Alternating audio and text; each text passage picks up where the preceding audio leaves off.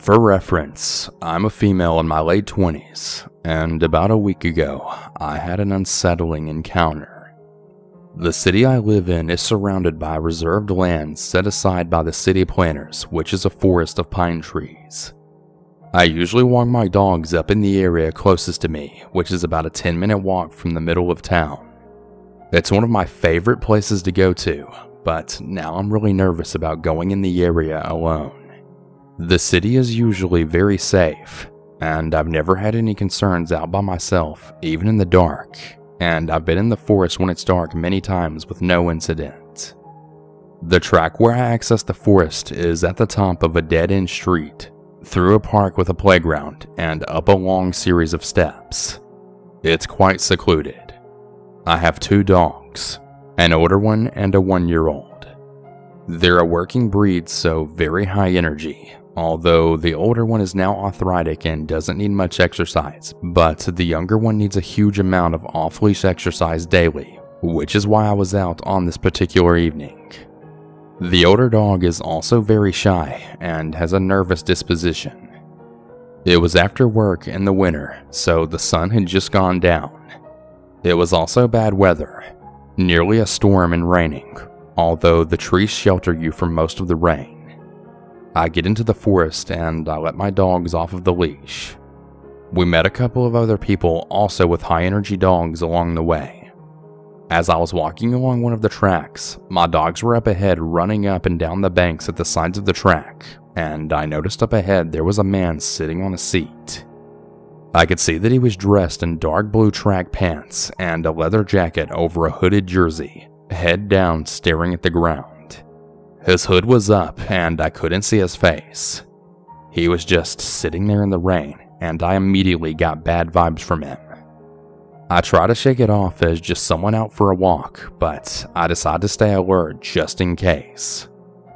A few minutes later, the older dog looked back at something behind me and then just bolted, clearly spooked, running in the direction of the playground. I'd never seen her run away like that before, and the younger dog ran right after her. I yelled for her to come back, but she was gone. The younger one comes back when I called, but keeps running up ahead and back like he can't decide who to go with. That's when I look behind me, and I see the same man a little bit further behind me. I start to get really nervous about the weird man, but more about my dog who's now run away from me. The track I am on makes a large loop before ending back at the playground, but the track below led straight back, so I quickly climb down the bank onto the lower track and start hurrying after my dog. Not running because I have a ruined back, but walking as fast as I can. The track is muddy and slippery, so it's slow going. By this time, it's gotten pretty dark out. When I get near to the steps, I see both dogs just sitting there, and they come running up, very excited to see me. Relieved, I turn around, and the man is right behind me. He had to have run or followed me down the bank to get there so quickly. I realize that I really need to get back to a populated area, and I head down the steps as fast as my back will let me. When I get to the bottom of the steps, I put the dogs back on the leash, and the younger dog starts growling for the first time in his life. I glance back. The man is now halfway down the steps, and when he sees me, he suddenly stops and proceeds to tie his shoes. I keep looking at him with my dog still growling. He shoots me a long, angry look, then turns around and walks back up the steps into the darkness of the forest. Nothing bad actually happened, but it really got my adrenaline pumping, and I can only guess what might have happened if I didn't have my dogs with me. At least the younger one, because the older one was absolutely useless with protection. I'm just really glad nothing actually happened.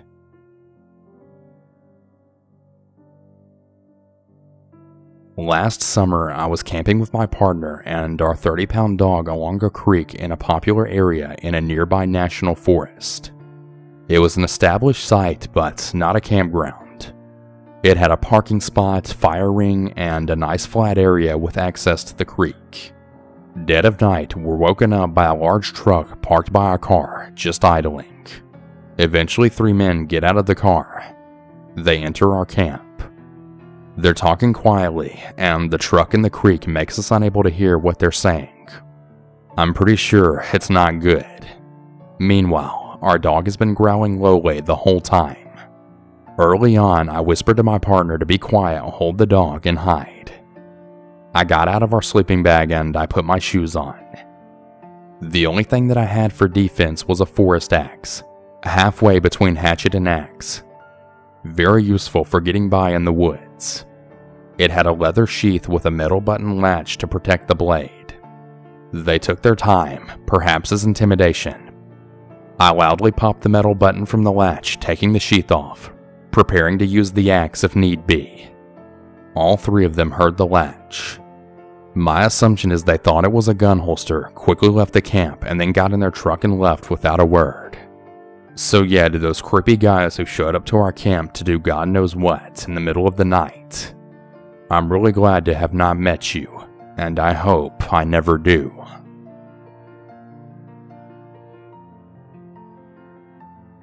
So this happened to a couple of friends and me about 6 years ago. It was the first summer we were all back from college. We were being hooligan kids who had each gotten into weed a little bit in college. We decided to go to the state park near my one friend's house late at night and smoke. For the sake of the story, I'll give a bit of layout. We parked at the end of this dead end on a wooden road where a path started that led into the park from the back. This park is heavily wooded with a lake and some recreational areas on the side with the main entrance. The path we were on went parallel to the edge of a large field with a couple of yards of trees in between.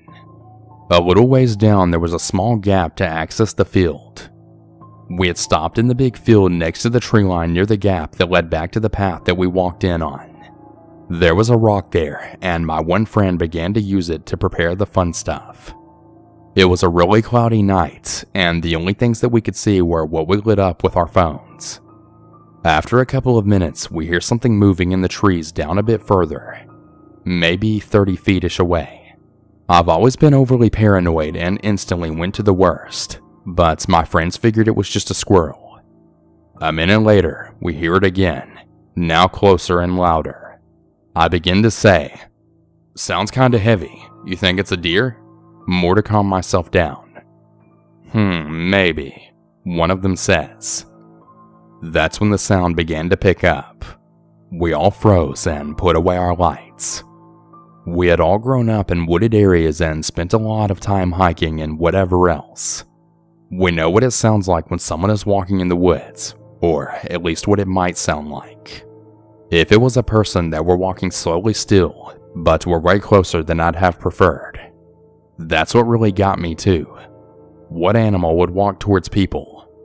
I got a surge of anxiety and kinda blurted out, "It sounds like a person." Right on cue, whoever it was starts running right at us through the trees, and one of my friends yells out for us to run. And we do. We started running at full speed across the field of tall grass, and the entire time we hear the guy running behind us. A minute of running brought us to a tall rock dam, and we began to climb, furiously tripping and scrambling over the rocks on the other side and run into the woods that ran next to the road that we had parked on. We got a little ways in and sat together in the dark, absolutely still and silent. We don't hear anything, but don't break our silence or move a muscle for about a half an hour. We then creeped through to the edge of the road, unfortunately a ways past my friend's car. After about 5 more minutes of building the courage, we ran to it, waited for my friend to unlock his door so we could unlock the back one, and got the heck out of there. However, when my friend began to back up his car, his headlights lit a little ways into the path in front of us. We caught a shadowed figure of somebody walking right down the path. It had to have been that guy, but I'm just glad we got out of there when we did. Who knows what could have happened.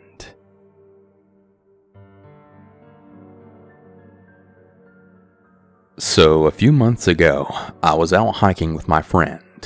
We live in the mountains of western Maryland, and we were about 6 miles into an 8-mile loop that we have done frequently when we decided to take some pictures and eat a snack at a summit. This area of the trail had a park, benches and tables, and a parking lot. We were sitting and talking, and I noticed a man just walking around the parking lot all alone. He was walking aimlessly and staring at his feet.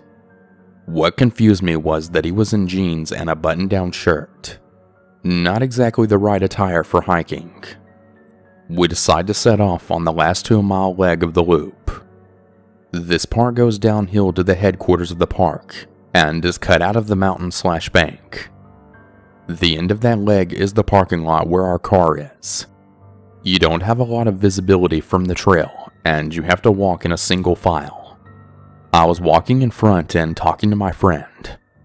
I turn to look at her, and I see the same man right behind her, following at a rudely close distance. I immediately got a gut-wrenching feeling. I noticed that he didn't have any pack or hiking gear, and was not even wearing boots.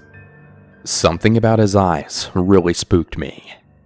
So a bit more walking, and he continues to fall very close. I say to my friend that I have to tie my shoe, as a reason to step off the trail and let him pass us, in case he's only following close because he wants to go faster than we are. She immediately catches on to what I'm doing, and we pull over. He looks startled, and she says hello politely. He just stares. This is when I notice that he's carrying a stick. As I'm fiddling with my shoe, she stands between us, and he passes us. We wait to give him some distance ahead of us, but he immediately slows down. We wait for a bit longer, and he gets to the furthest part of the trail that has slight lines to us, and he turns around, looking up right at us. We decided that something feels too wrong about this guy, and we don't want to have to pass him a second time. So we turn around and walk back up the trail towards the park with the tables and parking. A few minutes of walking up the trail, I look back and I see him walking up the trail as well. He's following us. I tell my friend to walk faster. We book it up the trail and get to the parking lot area we were at before. We start to strategize and wait, deciding that we will wait to see if he comes back up the trail to the lot. There's more people around this area, so we felt more safer waiting it out. About 20 minutes go by, and nothing. We're talking about how that could mean that he kept going on the trail and is long gone, or is now waiting on the trail where it is more deserted. We see a couple come up from the trail from where we were, presumably taking the loop in the opposite direction that we are. We approach them and ask if they saw anyone on the trail between this lot and the next. They tell us they saw a young man sitting on a rock about halfway down. They describe the man who was following us. We explain our interaction with him to the wife, and we begin to get into a conversation back and forth about whether or not he was a threat. The husband finally interjects and then says, "We need to call a ranger. He wasn't just sitting there. He had a knife and was carving that stick." Needless to say, we called a ranger. The nice couple walked that last leg with us to make sure we got to our car safely, and then even gave us their numbers in case we needed anything. The rangers then walked the trail, but there was no sign of him. I really wish I knew where he went and what happened to him, but I'm glad to know that my instincts are legitimate.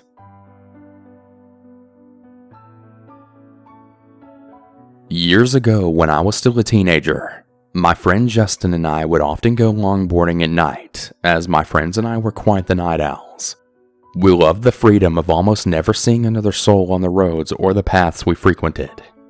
Even when using main roads, it would be very rare to see a car out so late in such a rural area, and you could always see and hear them coming from very far away due to their headlights and the noise of the vehicle disrupting the peaceful silence of the night.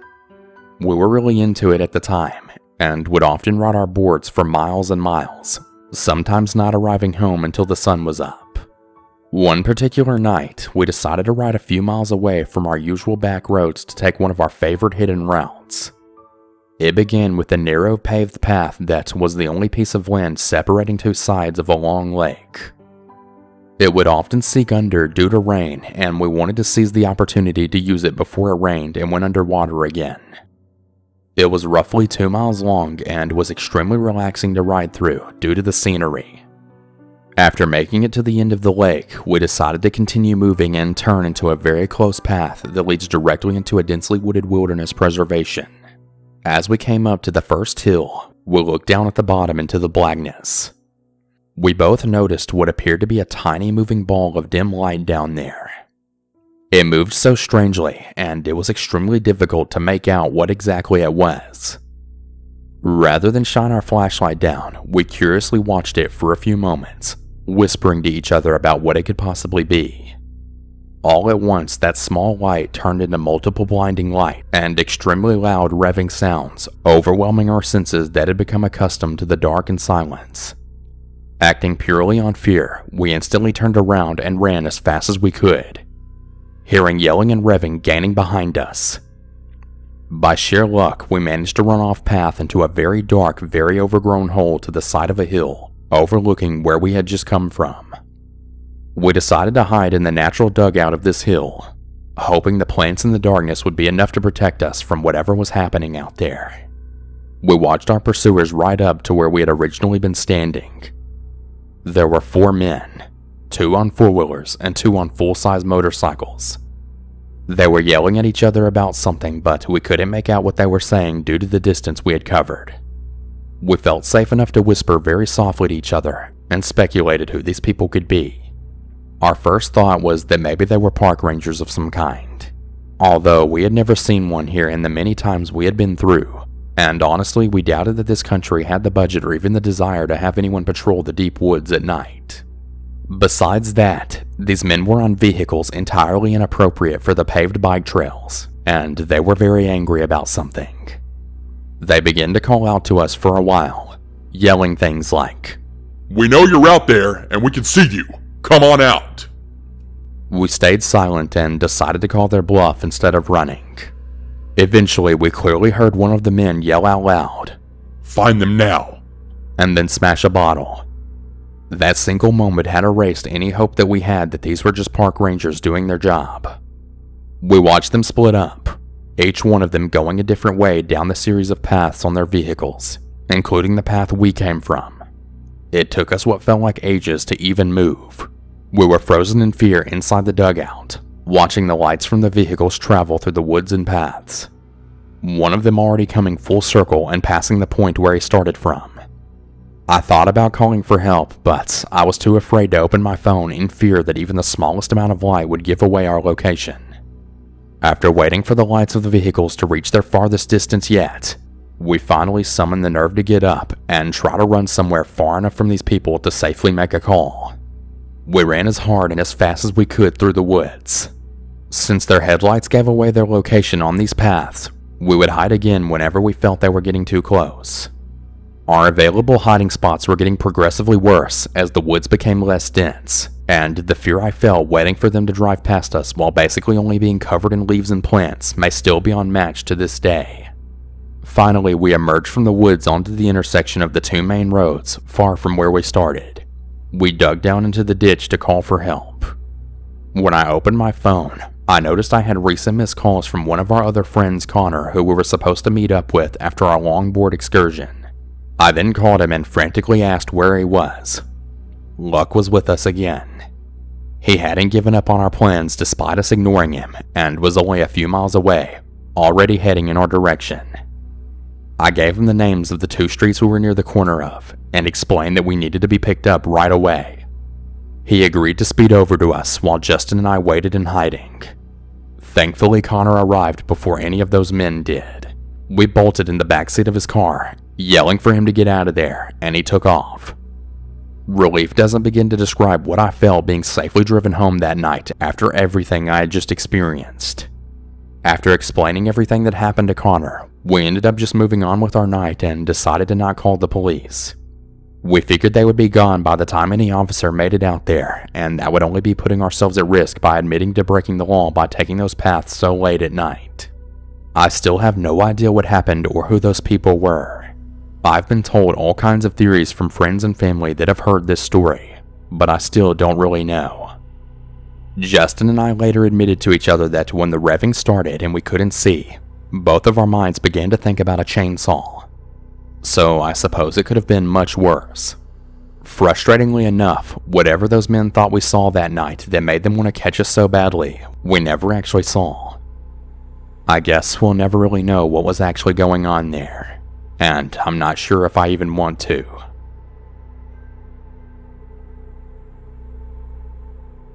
I've had the misfortune of coming across a few scary guys in my life. My friends will say I'm a weirdo magnet, so I'm pretty wary and clued up now that I'm a bit older. But when I was a teenager, I suppose you could say I was very naive. Back when I was 20, my family and my mom and my little sister had moved from a small rural village in the Shires to a town down south. It was a big change, and as I had been having a bit of a hard time, I welcomed the change of scenery. It was a really beautiful town in an affluent part of the country, but I struggled to find a job and became very frustrated as my mom needed a bit of help with money. Over the course of about 3 months, we became fairly friendly with a middle-aged guy who owned a takeaway shop in town. Let's call him Phil. If he ever saw us doing some shopping, he would always come and chat and ask how the family was, and he genuinely seemed like a decent and caring guy. So when he said that he might have a job for me in a shop with a small flat upstairs that I could rent for next to nothing, I thought, okay, great, maybe things are looking up for me. Phil got our address, and he told me and my mom that he would pop by early evening when he had finished and take me to the car to go see the flat. I get myself looking fairly casual but presentable, and I'm feeling excited and confident now, thinking, wow, I got a job and a flat. I've killed 2 birds with 1 stone here. I just need to show him I'm sophisticated and I will make a great employee. Around 8 p.m. he knocks on the front door and my mom answers. He tells her we'll probably only be gone for about a half an hour, and he'll have me back safe and sound in no time. Now, I didn't take my phone with me as I didn't have any credit to call out with, and I didn't think I would be needing it for a quick trip up to the road and back. In hindsight, it was a pretty stupid thing to do. Maybe if I had my phone on me, it would have deterred him from what he was about to do. So it's already dark out as it's March. I get into his car and we start driving, and he's chatting away, asking how I am and telling me what the flat is like, when within a matter of a few minutes, I've noticed that we're not taking the conventional route that usually takes us directly into town. At first, I think he's just taking me down some sort of shortcut around the town to get to it, and I begin to reason with myself that he probably knows the area better than I do, so I try not to question it. Around 30 seconds later, I begin to realize that he's taking me in the complete opposite direction to where we were going, and I can tell that we're driving away from the populated town and into an area with nothing but trees and swamp on both sides of the road. My brain is now working overtime, thinking, where the heck is this guy taking me? And I just about manage to keep my composure, and I ask him outright, where are we going? Town's back the other way. I just thought I would take you on a little tour. It's beautiful here. Many forests and peaceful places I would love to show you. He tells me in his normal cheery tone. I wasn't capable of saying anything in that moment because the logical and reasoning sides of my brain were in full-blown war. I'm trying to keep calm and thinking to myself, okay, he seems fairly normal. Why wouldn't he want to show me around? I mean, it is a stunning area full of natural beauty. He's probably just really proud to show me where he lives. The logical side, however, disagreed, and a wave of panic came over me. A little voice enters my head and begins to shout how stupid I am and that I need to get out of this situation. So I just sit there in silence, taking in the scenery, which is becoming more sinister by the second, because at that moment in time, I didn't know what to think of all this. All I know is every cell in my body is screaming at me to find a way out of this situation. I started looking for signposts, houses, any distinctive landmarks, ditches, huge trees, anything that I would be able to use to recognize my way back if I had to bolt from his car. Phil can obviously sense that I'm really nervous, so he's just talking away at me about what the job's like and how his staff are really friendly. And before I know it, he's slowed down to a crawl, and he's turned onto a little dirt road with a dense tree line on one side and pitch black open fields on the other. My stomach literally drops, and my body contemplates power vomiting all over his car because the reality of what is about to potentially happen hits me like a freight train. I begin thinking to myself, if I jump out here, I have to be able to run over muddy fields into literally nowhere. But my imagination starts flashing images of him grabbing me before I get a chance out the door. So I just sit there buckled in the passenger seat, not saying a word. I begin to think to myself that if he attacks me, don't make a sound, don't give him the satisfaction of showing him I'm scared. My brain wasn't very useful at this point, and I was starting to get angry with myself for not doing something, but I was just way too scared. We come out at the top of this little dirt road, and there is a tiny little car park surrounded by woodland with one car sat in it. It was clear there were people in there having sex, and as he pulls near the car, I realize he has brought me to a local dogging spot. He then turns to me and puts his hand on my knee, and then says, "We should do what they're doing," with a deadly serious expression on his face. I make this really bizarre half-nervous laugh, half-garbled high-pitched whine, and try to laugh off the suggestion to show I'm not into it and that I'm super uncomfortable right now. The alarmed expression on his face at my gurgled cackle, which sounds like I've swallowed an entire potato, clearly freaks him out, and I'm mentally congratulating myself for my socially awkward and grossly unsexy reaction. "Hey, it will be fun. No one will see us." He persists. "No, I don't want to. Plus, I'm kind of seeing someone right now." I lie, but he just sits there smiling at me with a creepy smile like I'm going to miraculously change my mind at the sight of his weird face. My mom will be expecting me home now any minute. I tell him while trying not to make eye contact.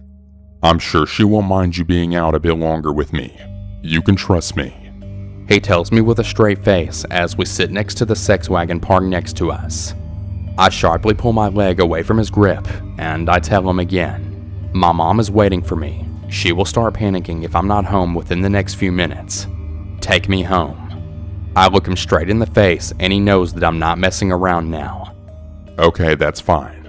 I'll take you back now." Without another word, he drives me out of that creepy, seedy place and back home.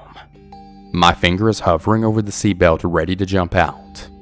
As we pull up outside our home, I breathe a sigh of relief as I can see my safety literally a few feet away, and before he can stop me, I run out and I slam the door right behind me. As I'm stepping over a tiny little rope fence around our garden, he gets out of the car and my heart sinks. "I think I'll pop in to see your mom real quick," he tells me, and I swear I can see a smirk all over his face. But I know he's only doing this because he's freaking out, knowing dang well I'm going to tell her. He was trying to delay the inevitable or scare me into keeping my mouth shut. Before I can try and talk him out of it, my mom heard us pull up and open the front door. I barge right past her with one thought on my mind. I head straight into the kitchen, grab a small knife out of the drawer, and fly into my little sister's room like a mad woman. "Don't you dare freaking leave this room no matter what you hear," I tell her. Seeing the knife I am stuffing up my sleeve, she just looks at me with panic in her eyes and says back, "Okay." I walk back into the living room and the cheeky twat is now sat on the sofa, sprawled out, comfortable as crap like he's at home. I begin to see red, like, swear to God, I felt like I was the Hulk. I'm totally ready for him. I awkwardly perch myself on the arm of the sofa that my mom is sitting on, the absolute furthest away from him I can manage, and he's just sitting there making small talk with my mom, all the while keeping his beady little weasel eyes on my every move. "Why don't you come over here and sit over next to me?" He pats on the sofa cushion next to him. "No, I'm alright over here, but thanks." I tell him as I'm fidgeting with my sleeve, trying to stop the little knife from falling out in front of him. "Why are you sat over there? Come here. Honestly, I won't bite." He laughs and pats on the seat next to him yet again. "No, really, I'm quite comfortable here. Thank you very much." This time through gritted teeth. My poor mom, bless her heart, is looking at each of us during this back and forth like a tennis match, and I can see something is registering her eyes. She can see my behavior is all off. I'm half stood, half sat down, and I'm fiddling about with my sleeve. I'm twitchy as crap and staring my mom in the face very intensely, mentally trying to speak to her through the power of telepathy alone. In that moment, I must have looked insane. "Well, it's getting late now, so I think you should go." She finally speaks. My mom is starting to look anxious now as she's finally figured out that something has happened and that something went wrong that night. Phil gets up and agrees and mumbles about having to check something at his shop when he walks by me and is nearly out of the room, when he pauses and turns to me and then puts his hand to shake mine. I'm thinking to myself, what a freaking weird thing to do. I take the opportunity to kindly offer him my hand that had the knife. Taking it with a bit more force than is polite, he soon yanked his grubby mid out of mine when the tip of the blade had jabbed him. He looked down and saw the blade and then right back at me. I gave him a look with such disgust. Phil hightailed it out of our home so fast without another word. I told my mom everything and she was fuming. We did discuss going to the police, but there wasn't really a crime aside from him being a major creep. Sadly, when I mentioned to a couple of girls around my age who lived down our street, they all clammed up and shot each other a strange look. I guessed he probably had done this type of thing before to other girls as well. Not too long after that incident, we decided to move away from that area. I'm so glad to report that I've never seen that smug face of his ever again. Thank God.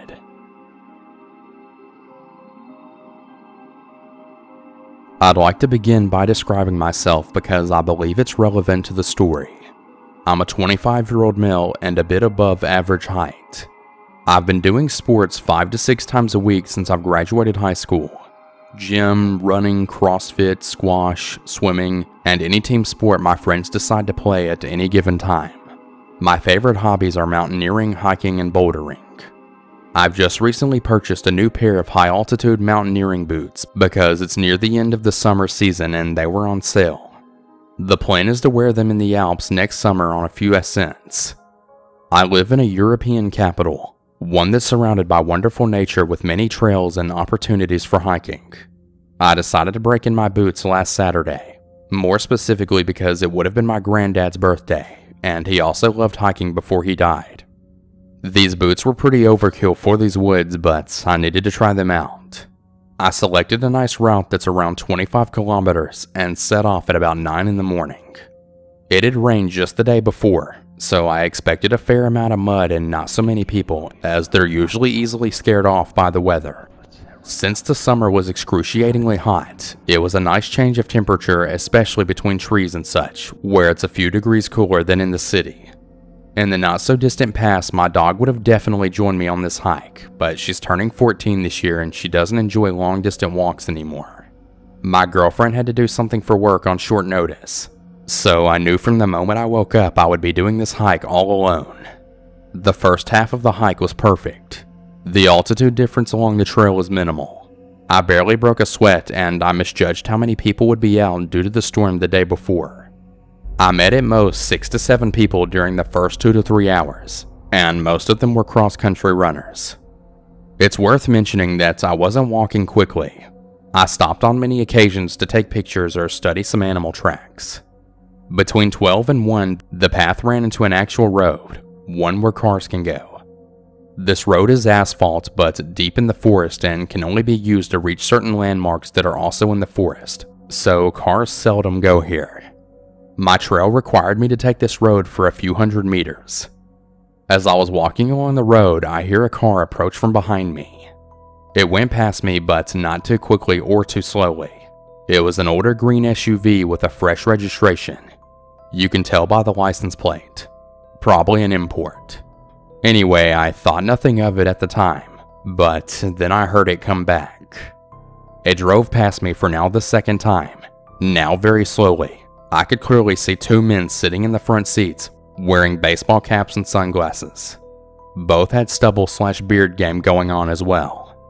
I assumed that they were gamekeepers, even though those cars have a crest on the hood and on both front doors as well.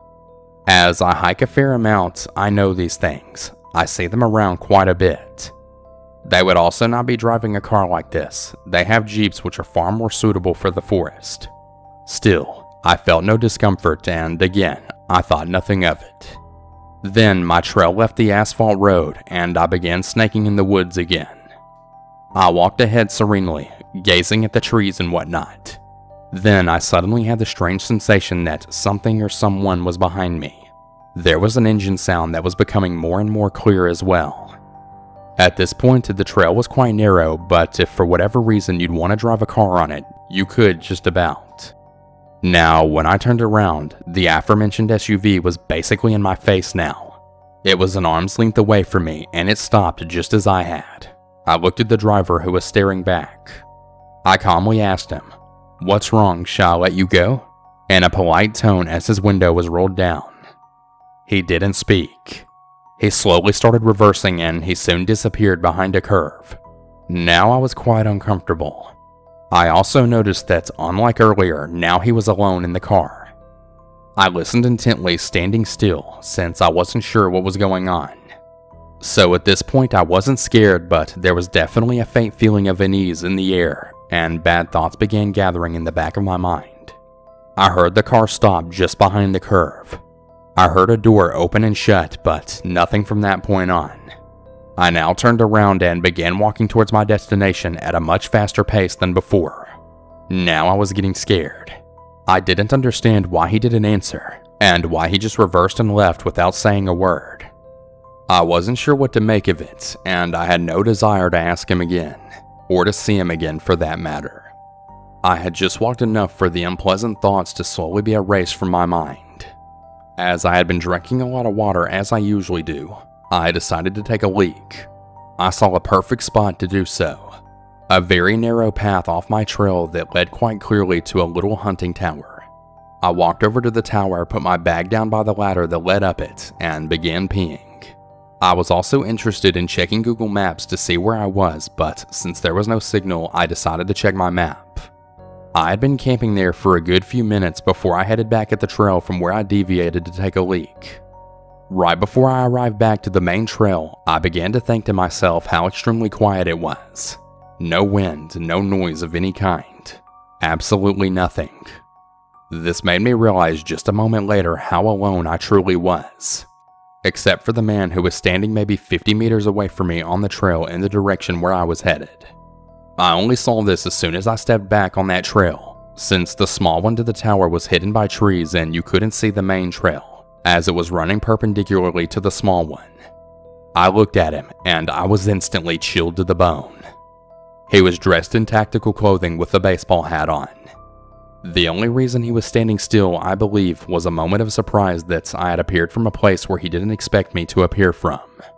At this point, I was fully and utterly alarmed. He was holding a rifle that had a scope on it. Had this happened without the incident of the SUV, I would have probably walked along the trail not thinking much of it other than he's a hunter. However, in light of the strange encounter with the SUV from which the second man was missing, something inside me instantly snapped. In hindsight, I'd also like to add that it's illegal to hunt in these woods this time of the year. I figured in the matter of 2 seconds that I was going to sprint through the woods until exhaustion towards and past the tower, as it seemed natural to do at the time. If there was no malicious intent on this man's behalf or the others, he'll just think I'm an idiot and forget about me in 2 minutes. If I'm right though, it's the best call I will have ever made. And for Christ's sake, he began running towards me. Adrenaline blossoming within me, I began sprinting away. I sprinted past the tower and deep into the bushes, not sparing my legs as I was wearing shorts and a thermal jumper. I crashed through branches, small trees, and slipped on several occasions. I really did sprint until I was completely exhausted. If I had to guess, it must have been several kilometers. I even crossed some smaller trails but didn't even bother to look either way. My pulse was a billion the whole time. I began checking my phone for a signal, but nothing. I was already really angry at myself for not memorizing the license plate. After a while, I began power walking, but still, off trail, straight ahead in a direction that I knew would sooner or later lead me out of the woods. When my phone finally got a signal, I told the story to several people frantically, but no one took me seriously. They said I was overreacting and whatnot. Well, I'll let you decide for yourselves if I did or not. Finally, I reached a trail that led directly to a cute little town that borders this large forest. It felt like eternity, but I walked the last kilometer to the main square, took off my jumper, and put it in my bag. At least I looked a little different from far away. I waited for a bus that took me back to a station near my car, rather anxiously. After the bus ride, during which I studied each car on the road, I walked back to my car, got in, and then drove home. My dog welcomed me back like I was coming home from a 2-year deployment. Dogs are just amazing. She must have felt that something shook me up. I spent the whole afternoon contemplating my life in the bathtub.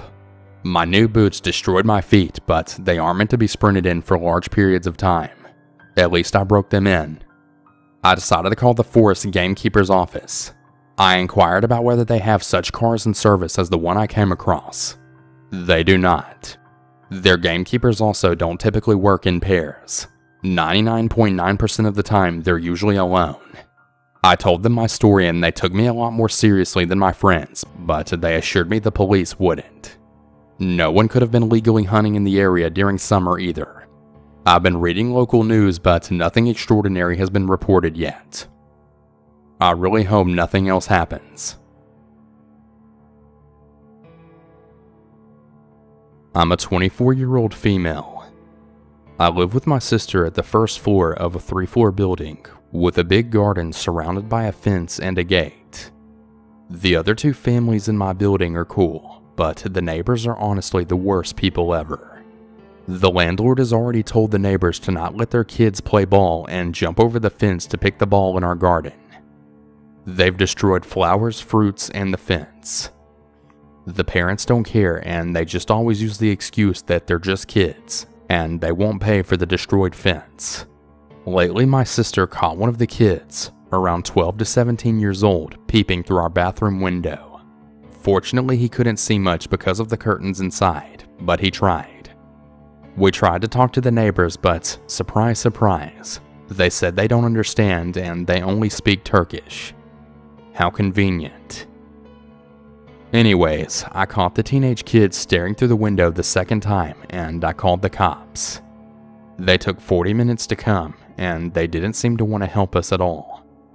They told us since there wasn't any damage on our property and he didn't try to force entry, there was really nothing they could do.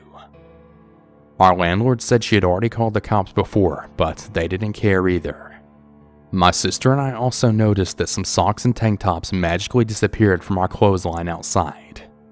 Creepy kids. My boyfriend gave us a collapsible baton, 2 folding knives, and 2 pepper sprays. We never leave home without either the knife or the spray.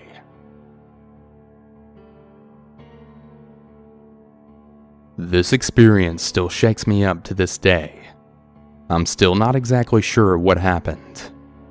I live in a very safe neighborhood, which makes this even creepier because it just goes to show you never know what lies beneath. My nephew was about 5 years old. I was asked to babysit him for the night. I was young, and at the time I didn't really know much about how to watch a kid, so I figured I'd just put on Netflix for a few hours. We went to the kids section on Netflix and started watching some show about talking cars. This was about 5 p.m., so it was sunlight out. Perpendicular to the couch is a sliding glass door. The curtain for the door was wide open. I was sitting on the couch with my nephew as we were watching TV together. My nephew really liked the show, so we continued watching it. This went on for a few hours until it was dark outside. In my foolishness, I turned on some lights, but I never did shut that curtain. It was one of those things where other people can see in, but all you see from inside is the blackness of the night. My backyard is adjacent to a big field, so there's no streetlights out there or anything. Suddenly I hear the sound of one of the deck chairs being dragged across the deck. I instantly recognized this sound and just assumed it was my parents. Why they would come home silently and then go outside to move around the deck furniture in the middle of the night is something I really didn't think about. Like I said, it's a safe neighborhood. We watched TV for maybe an hour until it was bedtime. When I brought my nephew to bed, I realized my parents had been home and I asked them who was out on the deck. Both of them denied ever going out on the deck. Very creeped out now, I went to the kitchen and turned on the deck light. From the window, I could see the deck chair had been dragged from its usual spot at the outside table, about 5 to 10 feet away to the sliding glass door. The chair was directly facing the window, less than a foot away from the glass, right in front of the opening in the curtains. From where it was, the person would have had a perfect view of me and my nephew. The chair was positioned like someone had just pulled it up and taken a seat, like we were the show and they were the audience. I never noticed anyone outside the window or felt like I was being watched. Well, it gets creepier. The very next day, I found 2 big handprints with the fingers spread all out on my bedroom window. My bedroom window is on the first floor. Luckily, the room used to be my brother's and he had some problems with girls sneaking in, so my parents installed some pretty good locks to the point where the window couldn't be opened at all. To this day, I have no idea what happened. It's been several years with no other signs of peeping Toms since. Safe to say, this incident shook me to my core. I don't leave curtains open at night anymore, and neither should anyone else. So I grew up in a very small town where security wasn't much of a priority. At the time this began, however, my dad was on the road as a trucker, and my mom was very adamant about locking the doors. We lived in a 2-story older home, and the bottom level has one spare room, a garage, and my childhood room. My room was kind of underground, which means the windows led directly out to the ground level of our home. I would frequently use these to sneak out of the house and party as I got older, but I digress. When I got to the age of around 10 years old, I began feeling really scared of kidnappers. I would frequently play the hide under the covers and they can't see me game. One night I got this really strange feeling, and I woke up to 2 handprints on my window. I screamed for my dad and saw a shadow of legs and a dog quickly walk away from my windows. My dad went outside to check it out, but he didn't find anything, so he brushed it off as me just worrying and being paranoid. A few years later, my parents are now divorced and I'm around 16. My mom comes in livid, accusing me of smoking cigarettes in the yard and throwing them down in the yard. We walk over to the area and I tell my mother that I don't even smoke and it could be my peeping Tom. She believes me and we install a motion sensor light. Within the next 3 years before I went to college, we would often find Mountain Dew cans, cigarette butts, and candy wrappers right where my window is. I move away for college and think nothing of it. I thought it was over. Then, in the middle of the night, my 13-year-old little brother calls me crying, saying he would never sleep in my room ever again. He had slept downstairs in my bed because he had missed me, and he woke up in the middle of the night feeling watched. Fast forward around 5 years, and my boyfriend and I decided to go visit my childhood home. We walk around towards my window so discreetly to share a cigarette, and as I'm telling the story, he freaks out. He bends down and pulls a dry butt from my windowsill. It had rained until 12 the night before. I have no doubt that someone in my neighborhood has been watching me for close to 10 years, and they only stopped when they realized I moved. We occasionally find random items near my window, and no one wants to sleep in that room. But can you really blame them?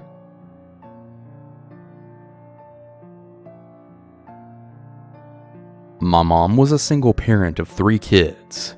We were pretty poor, so she worked pretty much 24/7, which meant that as kids, my siblings and I spent a lot of time home alone. Well, the story happened when I was 14 years old. It was the start of summer. My older sister had moved out and my little brother got sent to stay with my grandpa for the summer, so I was home alone from about 7 a.m. to 6 p.m. every weekday, which I didn't really mind. I spent it playing Neopets or watching awful daytime TV. Well, one day I had not long woken up. My mom had gone to work hours earlier and it was about 12 p.m. I got up, made myself some food, let my dog outside, and settled down on my bed to eat. So I'm watching Rock of Love, which is weird because I remember exactly the bit of the show I was watching when this happened, even though it happened so many years ago. I'm now watching it, and I hear a smacking noise on my window. My window has a double window that needed 2 blinds, 2 curtains, etc. So there was a tiny gap where you could see through the very middle of them where they didn't quite touch. And that's when I saw a shadow, along with a loud bang. I also heard what sounded like logs falling. They were outside my window and they were going to be used for firewood for the winter. So I get up and walk to my window, thinking perhaps it's a branch or something hitting my window, when I then see it. A huge handprint left on my window, right where the tiny gap was between my blinds. So obviously I freaked the heck out and I couldn't even breathe, I was so scared. I called 911 and then called my next door neighbor who was a family friend of ours. He ran over as soon as I said, and that's when he found him. There was a man in his mid-40s running from my backyard into the street up ahead. My neighbor kept him there until the police arrived. When they arrived, I told them what happened, and they looked into the said guy to see if he had a weird past, but nothing came up. He had been dating and living with another neighbor of ours about 3 doors down from my house for a few months, and when asked what he was doing in my window, he said he was never there and that he was just looking for something in my front yard. The police got a statement from him, the neighbor who caught him, and myself, and I thought it would help him get put away or something, but no, they just let him go. I waited to hear back from them regarding the next steps, but I never got a reply from them.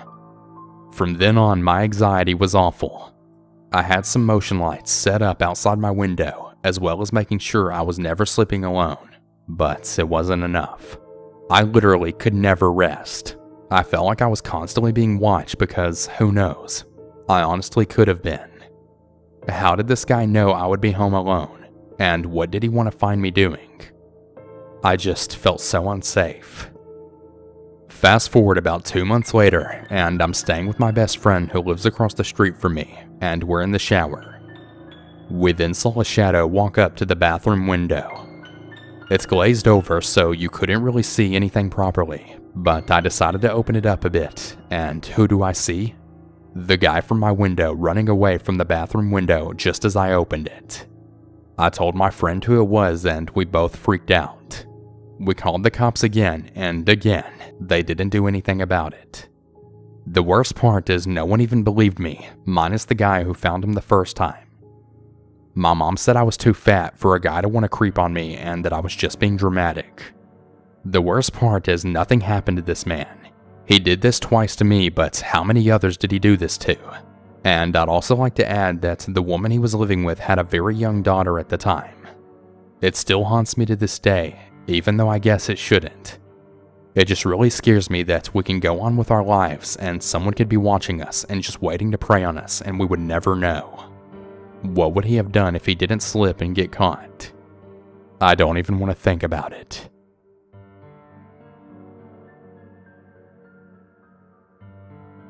Back in the early 2000s, around the age of 13, I lived in upstate New York in the town of Rhinebeck. Rhinebeck is an old and fairly sleepy place, all things considered. Our house was high on a hill surrounded by dense woods on all sides except for the street. The home was quiet and incredibly secluded. Our nearest neighborhood was about a quarter mile down a winding and poorly maintained road with only a singular streetlight that was way too dim to offer much visibility. For this story, I'll give you an idea to the layout of the house. It was 2 stories. The stairs were situated in the middle of the house. Our most common point of entry was through the 2-car garage. The front door was to the right of the garage entry, and standing from that door, you could look up to the stairs to your left center and see to the top. At the top of the stairs, my parents' room was on the immediate right. To the left there was a hallway with 2 rooms side by side at the very end. Mine and my brother's. My room was situated over the garage. Now for the story. I had always been very on edge about where we lived, as it gave me a sort of Mothman Prophecies kind of vibe. You could hear every twig snap, every coyote and bird. And when it got dark out, well, it was very dark. Late one night, I had long since gone to bed and was jarred awake by a sound below my room. I sat shocked still for a moment, listening to the deafening silence before accepting that I'd been dreaming. Just as I started to drift off, I started to hear scratching. It was very slow at first and hard to make out, almost like the sound of metal scraping against slate. It started to become more deliberate, and I pinpointed it to the garage door that entered into the house. My first thought was go to my parents, but it occurred to me that if I stood outside their door, I would be easily seen at the top of the stairs should someone get in or already be in.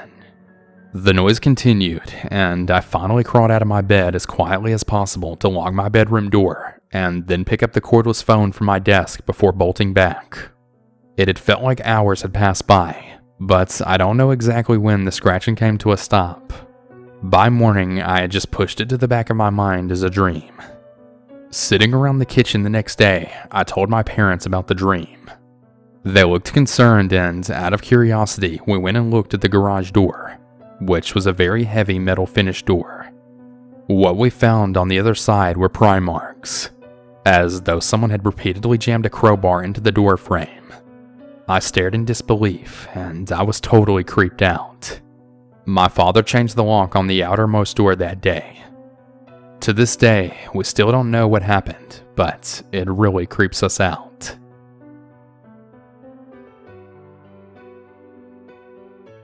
Before I begin this story, I just want to add that I have no prejudice or issues with anyone of Middle Eastern descent. Anything I say is honestly just to describe the people around me and the situation as it happened. My mother and stepfather live in Europe, and I had visited them for Christmas break. I was an undergrad in a large New York City school, so I was flying Frankfurt to JFK. Because I'm highly intelligent, I read my flight time as 11:50, when it was actually 11:05. Cue me dashing through the airport and barely making it on the last bus to the tarmac, which was reserved for people who had to go through a secondary hand search of belongings security check. As I had just barreled my way through a large international airport, I was one of those lucky few. The rest, all Middle Eastern, from families with kids and elderly women and mostly single men. Anywho, I had just barely made it.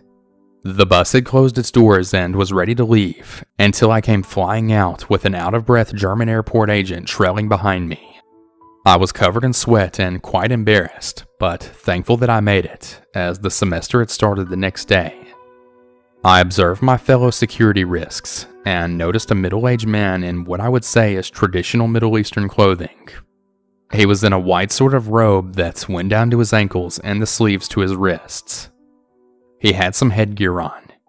It appeared to be a cap with an embroidered design that circled fully around his head and barely extended past the top of his skull. I only noticed him and subsequently his clothing because he was on the phone and he was sobbing. Not the quiet sniffle cry that I did when I realized I had messed up the time, but full-on hiccuping cries while he talked on the phone. I felt really bad for him. He was speaking in Arabic, so I didn't know what was going on. But I could imagine that maybe it was along the lines of him being upset that he might miss his flight, as our bus wasn't guaranteed to get to the plane in time. We get on the plane, make our way to our seats, and I'm pretty delighted to find that I'm in the aisle with no one in the middle, and a decently good-looking girl in the window seat. The crying man was behind me as we shuffled down the aisles. I noticed that he had no carry-on luggage, but didn't really care. Once I sat down, he kept going, looked around a bit confused, then sat down in the middle of about 5 unoccupied middle rows. Having myself been shuttled back and forth across the Atlantic many times before, I know that was where the flight attendant would set up their sleep area for the rest in between shifts. I was about to tell him that, but a FA swooped in and directed him to the seat on his ticket, which was in the middle row directly behind me. He was still crying, but I cry a lot too, so I don't think much of it. Thankful that I was safely on the plane and heading back to the good old US of A, I settled in and tuned out the welcome video that had started playing. Well, that didn't last very long. The video paused as the FA made the customary greeting to everyone. Taxiing begins, and I'm on my way back to studiously playing soccer and getting learned. There's a commotion behind me, and the man from before then stands up, starts crying harder, sobs and hiccups aplenty, and once the FA speech is done, he then yells, "This lady's lying. This plane isn't going to New York." This dude is scream-sobbing in a mixture of English and Arabic. I'm just waiting for us to get up in the air and the drink service, so I can get my, drink on. He graciously slid past the woman in the aisle, and then started screaming and gesticulating at the various FAs stationed around. He then utters what every owner of a lily-white butt has been conditioned to fear. Allah. To be more specific, New York is a lie. They're lying to us. Allah will deliver us to paradise. There were more pronouncements, but as they were in a mix of English and Arabic, I don't quite remember. Essentially, they were the last freaking thing that you'd want to hear on a plane, whether you're 30k feet in the air or sitting on the tarmac. Judging by the faces of everyone around, they were scared. His shouting was then solely in Arabic. My exhausted and stressed brain could only think, if I just freaking sprinted to get on this plane and then something happens and I die, I'm going to be really outraged. I mean, also I would be dead, but I would still be outraged. Our plane screeches to a halt. Well, It slowly rumbles into a plane park, and the German police surround our plane and unceremoniously charge down the aisles. They have body armor and guns all over, and they take him off the plane and presumably into custody. Due to our proximity to him, the passengers in the rows in front of and behind him were questioned by the police. Me being a member of the bus of public enemies, I got grilled even harder.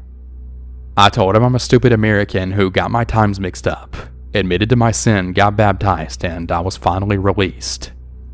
We told them that as far as we knew, he had no carry-on luggage, and the agents in the airport said he hadn't checked any baggage. This guy continued screaming various iterations of, "This plane isn't going to New York," as he was hauled off in cuffs, which doesn't quite make for a relaxing 10-hour trip. The flight was pretty uneventful afterwards, but there was obvious tension in the air. I have always hated flying, and this certainly didn't help. So, man in the front row behind me that totally freaked out on the plane. I'd really like it if we'd never meet ever again.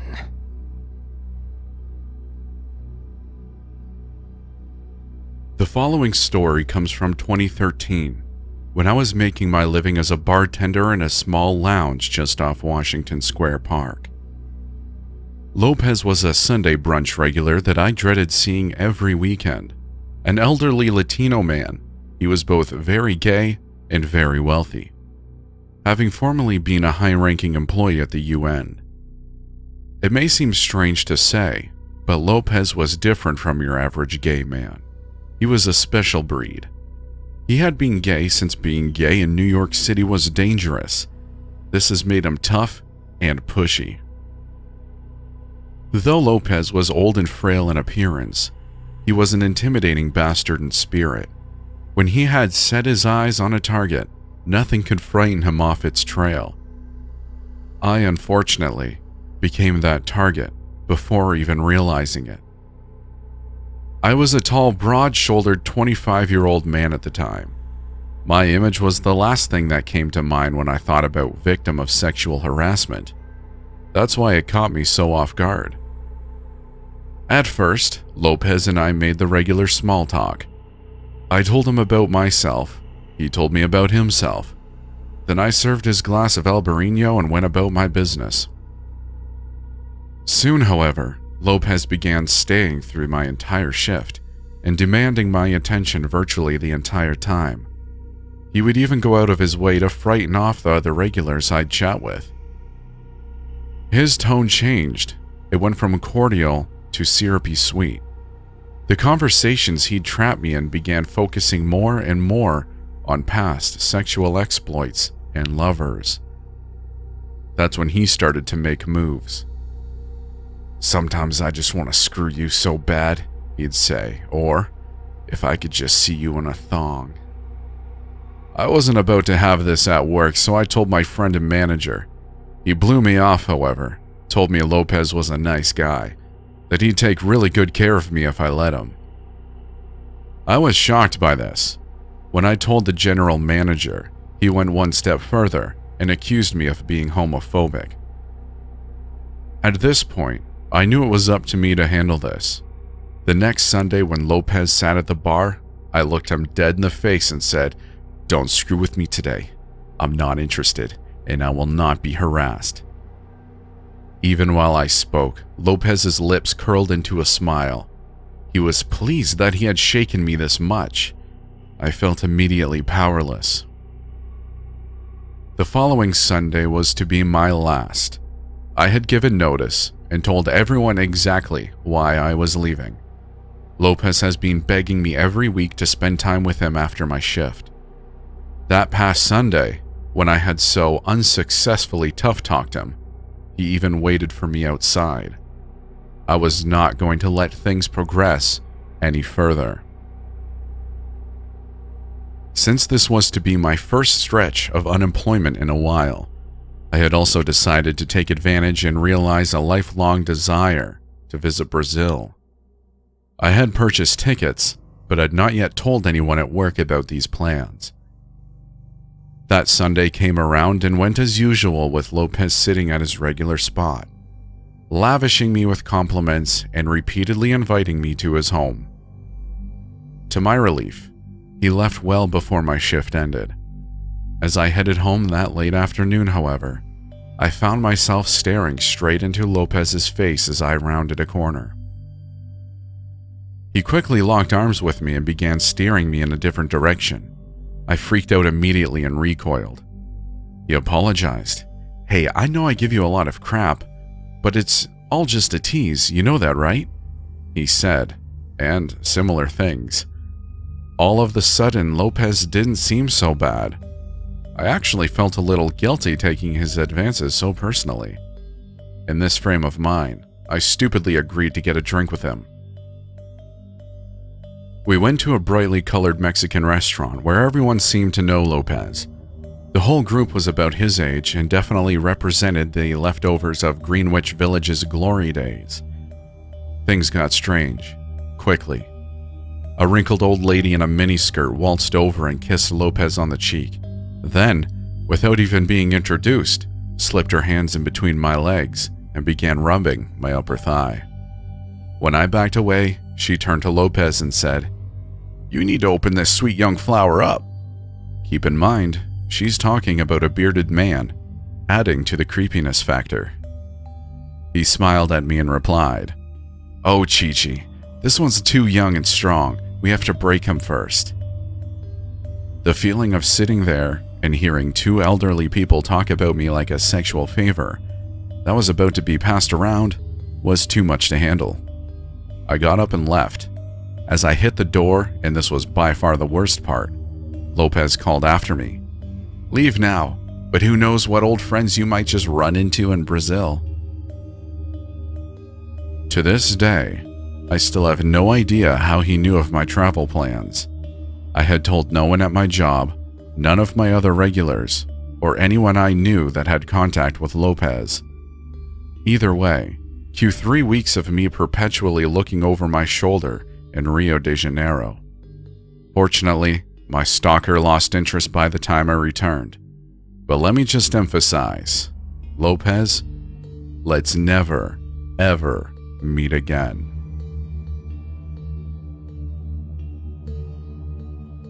I was selling my old car as I had just bought a brand new one. I posted on a couple of selling sites and Facebook. I had arranged 2 visits that day and I was home alone. It was broad daylight, so I assumed everything would be fine. The first one that came made an offer a little lower than what I was looking for, so I said I would get back to him later as I had another viewing. The guy from Facebook pulled up in a blacked out Range Rover and 3 other guys got out. I opened the car and explained while I was selling it. You know when you just get a bad feeling? I wasn't sure why 4 people would need to come view an 8-year-old car. He asked if he could take the car for a drive. At this point, I was not going to get in the car with him, so I said, "Yeah, take it. I'll wait here with your friends." He asked me to get in the car with him, and then he said, "What if I took it?" "Well, it wouldn't really matter. That's what insurance is for." I was not getting in the car with him. The 3 guys left didn't speak to me, just to themselves, and I couldn't understand, but it made me feel very unsure if my car would come back. The car was not worth putting up a fight or arguing over. I was questioning my life choices when he pulled back up. He got out and he offered me the same as the guy earlier that wanted to buy the car for his daughter. He wanted me to get in the car with him to go collect the cash. I said it was fine. If he needed to go, his friends could take him. I had another viewing and I would contact him later. I didn't want to walk back to my house as I had now just decided to sell to the other guy, as they were just giving me the creeps. He then offered me more than honestly the car was worth if I went with him right now. I then said no, and then I locked the car and started walking towards the main street. I had seen my neighbor walking down the street and then shouted to him and his dog. They spoke to each other and then drove off. I texted the other guy and told him the car was his if he wanted it, and he was welcome to come over any time to get it. He sorted and filled out the V5, and off he went. Later that night, the black Range Rover came back and parked outside. I live in a cul-de-sac, so I'm set back to where it had been. I told my husband and he looked and said that was strange. Then my phone started blowing up. I politely said that the car is gone and it's now been sold, and that I was sorry but I couldn't help. The car drove off and came back again at about 30 minutes later. This happened about 3 times that night, and I thought it was a bit strange, but I thought nothing more of it as the next few days nothing else happened. On the Friday 4 days later, I finish work early, get back, and get the dog ready to go out. We were going to head straight to the park and run like the wind. As I got to the end of the cul-de-sac, the same car pulled up, and one of the guys jumped out and then said hello. I held the leash tighter and my dog was thoroughly unimpressed. She gave a bit of a grumble and he asked if he could pet her. I said no, she's a guard dog and she doesn't like to be touched, and then we went on our way on our walk. He then grabbed my arm and then my dog bit his forearm. He then started screaming. There was only one other guy with him in the car, and then he jumped out and started to shout. This dog is a very calming and loving dog, and to be honest, it was just a warning nip, as if she had really meant to hurt him, she would have gone through the bone. His friend was shouting and pulling him away. I called her back and I got her to sit. A few of my neighbors came outside from hearing all of the commotion, and they went towards the car. I haven't seen the car or those weird guys ever again. And honestly, I don't think I'll sell anything online again. Not if it means strangers have to come to my home to see it. I'll pass.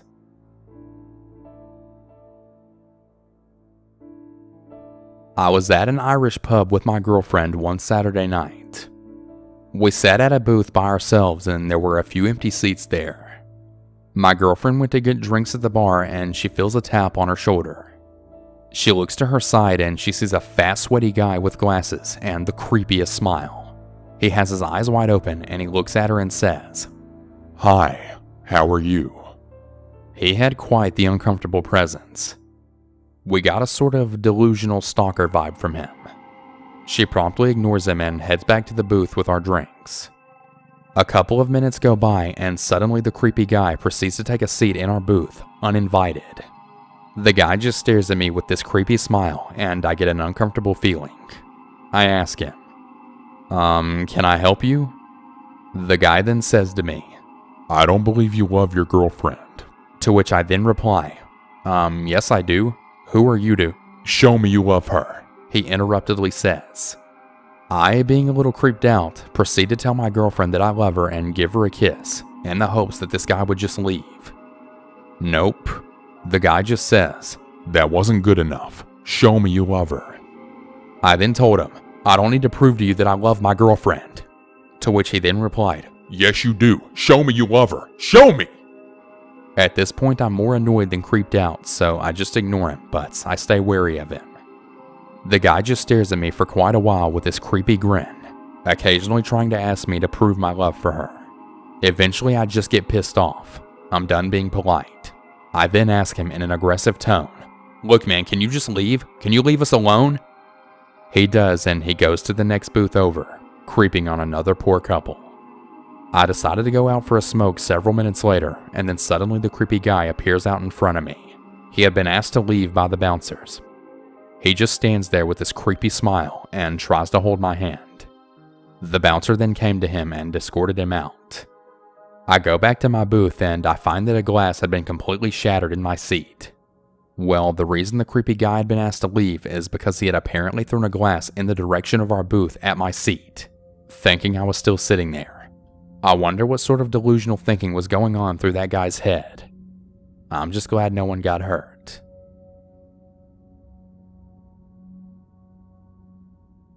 So I used to be in foster care, and I went to this program that helped foster youth with employment and GEDs.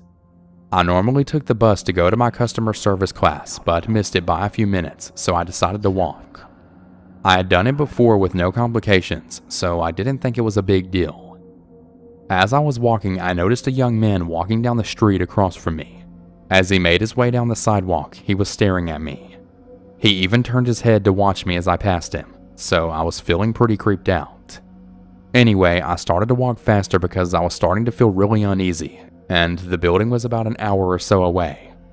I thought he would just continue walking, but he actually crossed the street to walk on my side of the sidewalk. He then started following me. I decided to call my boyfriend at the time so I would have someone on the phone with me, but he wasn't able to answer. I kept walking, hoping he would eventually just go away and leave me alone. Man, was I wrong. I had to stop at a red light, and by this time the man had caught up with me, and he forcefully and aggressively grabbed my butt. I don't remember exactly what he said, but it was something along the lines of, "Hey baby girl, how you doing?" I felt like I wanted to throw up. I remember getting very angry and spinning around to face him and then say, "Get away from me, you freaking creep. Don't touch me." The light turned green and I basically started jogging away from this weirdo. He continued to follow me. I pulled out my phone again to call one of my friends this time, and I asked her to stay on the phone with me. There was a small tunnel that I had to walk through coming up, and this is where I started to feel really scared because I would no longer be visible to the public, and I still had this creepy weirdo following me. After I exited the tunnel, the guy basically ran up behind me and then pinned me against the wall, rubbing his junk against my bottom. I remember screaming at the top of my lungs for him to let me go, and squirming around like a fish out of the water before he released me and threw his hands up in defeat before walking away. My friend was on the phone the whole time this happened, and then I informed her I was going to call the police. As they were questioning me, they informed me that they've had the same exact incidents reported from multiple different women describing the same man. He was arrested, and I'm not sure if he's out now or not because I moved out of state. Thank God.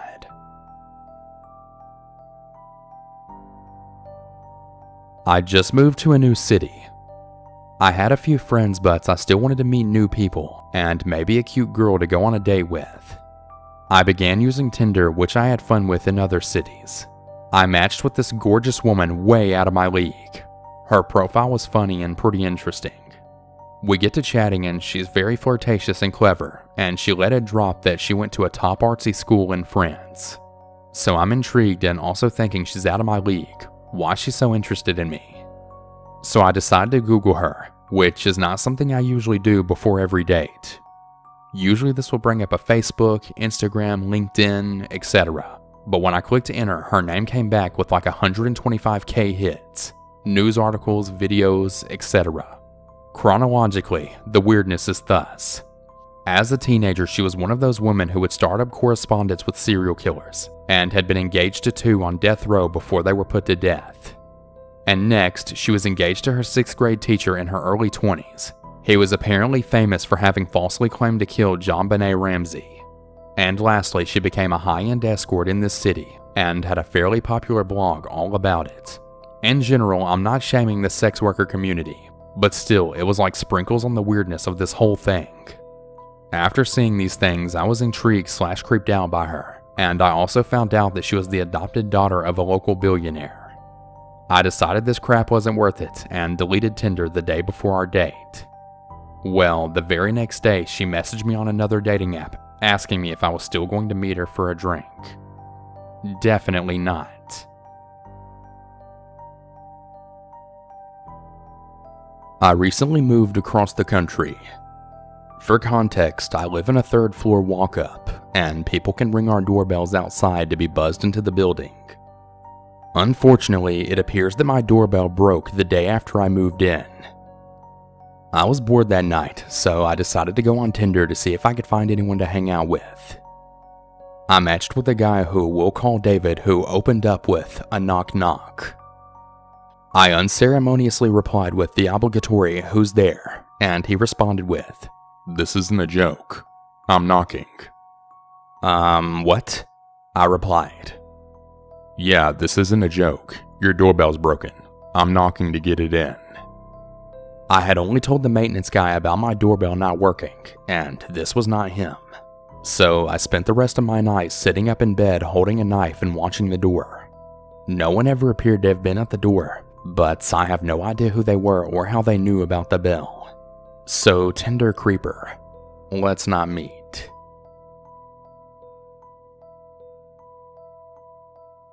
So I met a guy on Tinder, and we started to really hit it off. We'd been chatting for a few weeks and even discovered we had a few mutual friends as well.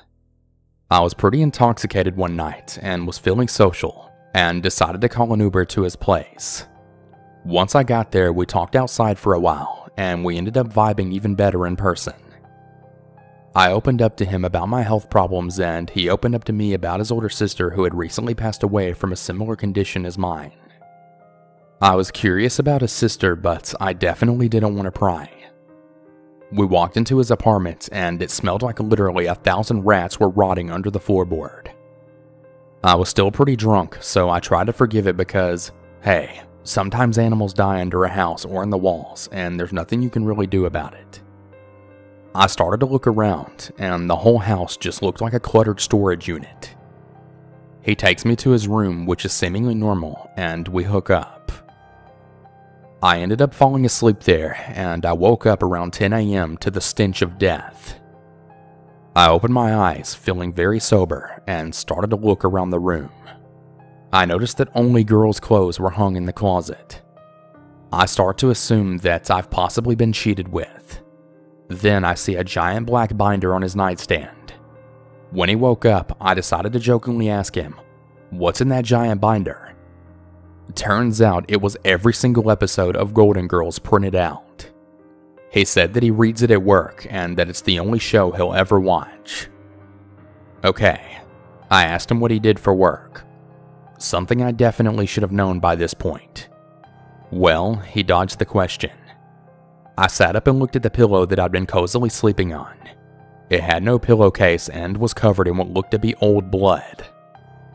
It looked like the blood had been coughed onto it. I started putting the unpleasant pieces together. I asked as sensitively as I could, "Hey, was this your sister's room? I noticed the clothes in the closet." He then says, Yeah, and this is her bed. I haven't changed or washed anything. It just makes me feel better to be in her bed. This is actually where I held her when she died, and you remind me so much of her. I really, really like you. And then casually tried to hook up with me like he didn't just drop some crazy news. I felt immensely sorry for him, but I needed to get out of there ASAP. I made some excuse and bounced. I decided not to entirely ghost him because of how bad I felt for him. He was clearly dealing with some pretty dark things. We kept in contact for a few weeks, that is, until I went on my Find My Friends app, and I noticed that he had clearly taken my phone while I was asleep that night, and then shared my location with himself. I called him and I totally went off. This wasn't my first rodeo with a stalker type, and I wasn't going to deal with it again. He told me he couldn't believe I thought he would do that, and that I'm being a really awful person by dumping him because his cat recently died. I blocked him. After he said that about his cat, combined with his tendency to hold on to things, it really makes me wonder what that smell actually was. Let's hope not, and although I hope he gets the help he needs, I really hope I never have the pleasure to meet him ever again.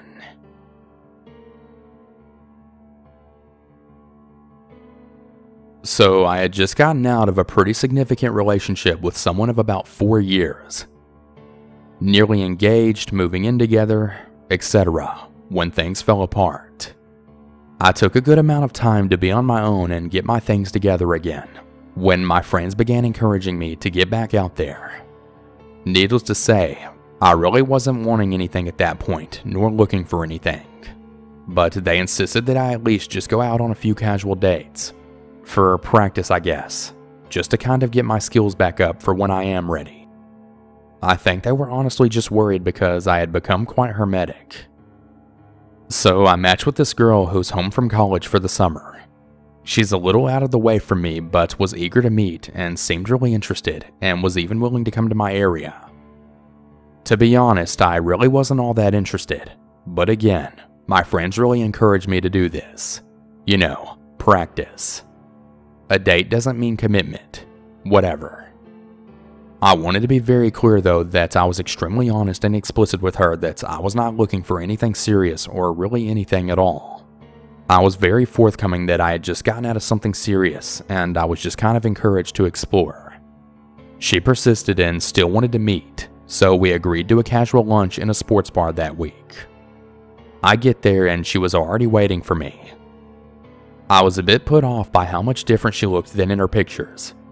Not trying to sound shallow or anything, but her pics from Tinder easily had to be at least 5 years old, which I verified based on the tattoos that she had in person versus the ones she didn't in pics. So I was a bit thrown off by that. I wasn't the least bit attracted to her, but I was there to just have new experiences anyway, right? No big deal. I felt so bad because the entire time she just seemed so incredibly shy and awkward. I even noticed her hand begin to shake when she reached for her glass, which I found kind of endearing, honestly. So I did my best to get her talking and try to help her feel more relaxed. I asked her questions and chatted about things that I figured you chat about on dates. Where she grew up, the music she's into, school she goes to, her major, etc. All to which I really received one-word answers. It went on like this for about an hour, and she was just not working with me at all. But I tried to keep room in my heart because it was clear she was feeling anxious, and I really understood that on a personal level. Then she pulls out this book and says, "I got this for you." And I responded very grateful, thanking her and inquiring what it was about, cause hey, if someone wants to share a good read with me, I'm all for it. She looks at me funny and then says in a very sudden but odd tone, "You're kidding, right?" I'm very confused and just kind of look at her like, what? And then she says, "This is your favorite book. You told me this was your favorite book, right?" To which I then said, no, I've never even heard of this before. So we then concluded that she ultimately got me confused with someone else she must have been chatting with, which I honestly found kind of hilarious. She was pretty embarrassed, but I made light of it and said that I found it funny because I get it. That's just Tinder culture, I guess. So as we finished lunch and I'm still receiving one-word answers despite our funny movement, I kind of become a bit suggestive that we should conclude our date by saying that I had to get back home to feed my animals and do some laundry. But she became very adamant on spending more time and asked if we could do something else. Now, I was genuinely trying to be a decent person, so I agreed, and we found a nearby park to go walk at. That's where crap gets weird. We sat on a park bench, mind you, it's broad daylight. There's kids playing basketball nearby and folks jogging around. I start trying to make conversation yet again, but still get the one-word answers. Then out of nowhere, without any warning whatsoever, she proceeds to just kiss me very aggressively, tongue and everything. I was honestly so shocked, and I just stood there frozen, not really knowing what the heck to do. I had this timid, shy woman who's not really made much conversation with me at all, who was so nervous that she was visibly shaking, who just turned into a freaking bear mauling my face in like 6 seconds. My head was spinning with confusion and anxiety, and I swear it felt like it lasted forever, and I just prayed for it to stop. I was so put off, and honestly a bit afraid to do or say anything. Like, what do you even do in that situation? I was just hoping she'd pick up on my very obvious body language that I wasn't reciprocating anything at all. I was completely unprepared for a situation like this. Then some really nasty guy walks by, gawking and catcalling, and literally begins propositioning us into a three-way. And I'm just like, what the heck is going on? I need to get out of here. I was 1,000 different types of uncomfortable at this point, and I wanted to leave right away. I end up managing to ward him off after telling him no very politely a few more times. All the while she's just laughing and I'm just sitting here thinking, who even are you? Dr. Jekyll and Mr. Hyde over here. Like what the heck? So the weird guy finally leaves and I'm now insisting that I need to leave and go home. She seems to ignore what I'm saying and gets very close to my face again and then says, "So did you like the kiss? Do you think I'm sexy? Do you want me?" I was so freaking nervous. I told her that I really needed to go home, and then she asked if she could come along with me. I told her very firmly no, and she literally tried to persuade me to let her come back to my place with me. I had to say no to her about 3 times.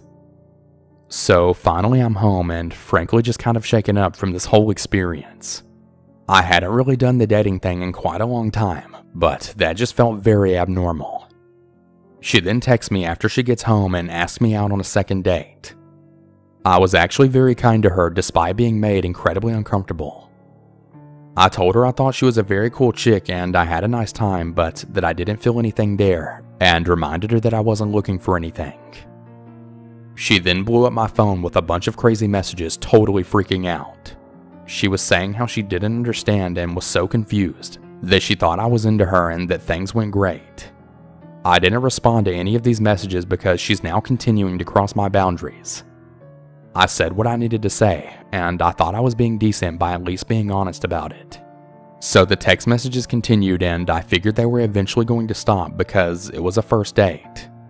How can someone be so upset over someone not reciprocating on a first date? They didn't stop. By the text, you would have thought we just ended a 2-year relationship. She eventually began calling me now. I had enough, and I decided to block her. So Nightmare Tinder Girl, please, for the love of everything, don't contact me ever again. Please.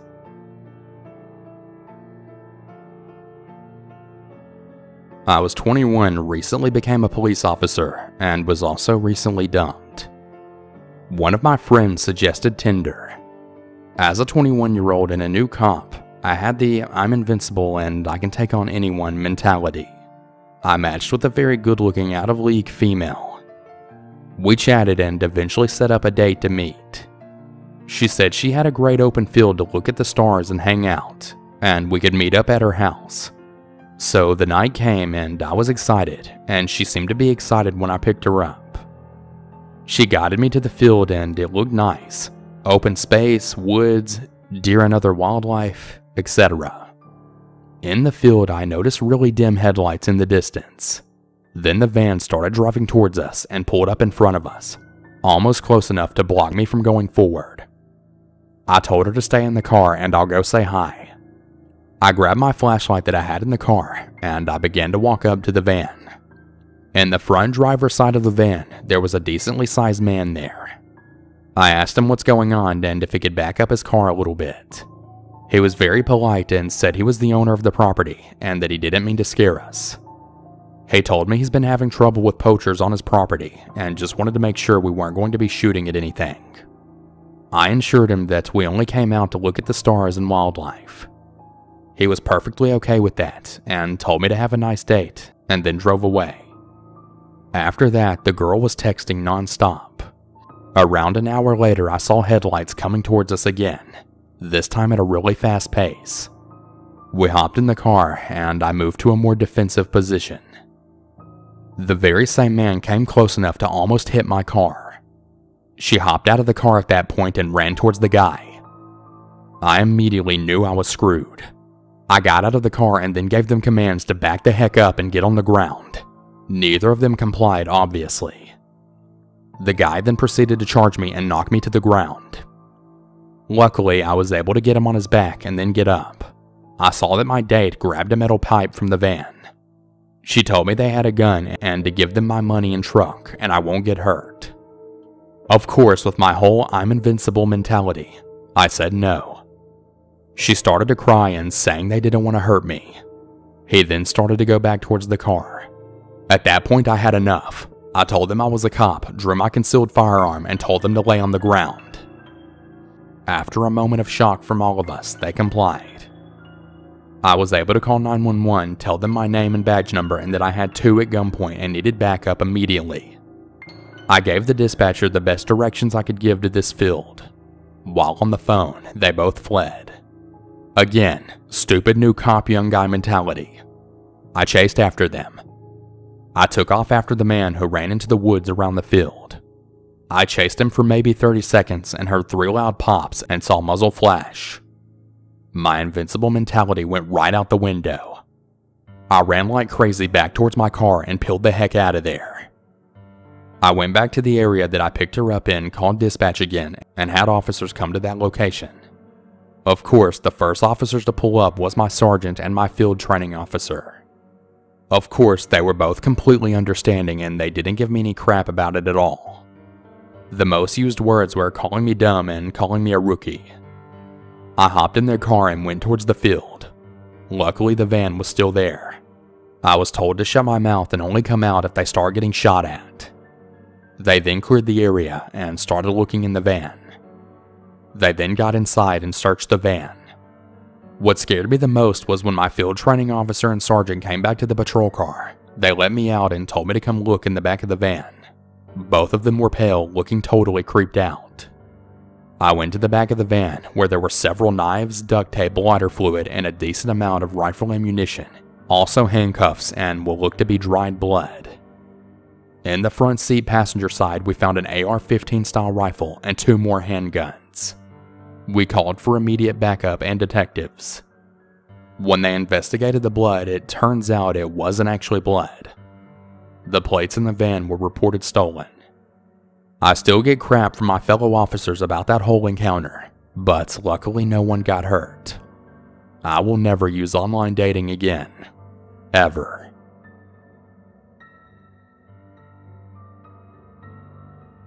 The story begins with a plain evening scrolling through Tinder and swiping right on the people I found interesting/cute. One of the matches I got started immediately talking to me. This person was fairly good looking and, he seemed normal at first. He happened to go to the same university as I did. He was an engineer student and I was a designer student, and we had the same campus. As far as I knew, we hadn't met before. We were talking a lot that evening. I was bored, so of course I had time to talk to him. I found out he also went to the same gym as I did, which was the school gym at our campus. I was surprised I didn't recognize him since the gym was small, and usually you start recognizing people there right away. The next day he messaged me, and I didn't notice the message right away, so he had messaged me twice during the 2 hours. I didn't think much of this at the time, but now I realize they were the first signs of him being a bit pushy. You'll understand later on. I thought that maybe he was a bit too excited to talk to me. The day was a bit busy for me, so I wasn't able to message him as actively as the day before. He seemed a bit bummed about it, but I thought everything was still fine. A couple of days go by. I suddenly get a message from him complimenting my butt at the gym. First of all, I didn't even see him at the gym. Maybe I didn't recognize him. Second, why the heck would he have gone a few days without messaging me, then message me crap like that? And third, just what the heck? Well, obviously I was a bit weirded out by this message, and I really didn't know what to say. For him though, my replies didn't seem good enough, cause I didn't like his message. He kept sending the weird messages and started saying inappropriate stuff like, maybe tomorrow you could squat and I could watch you.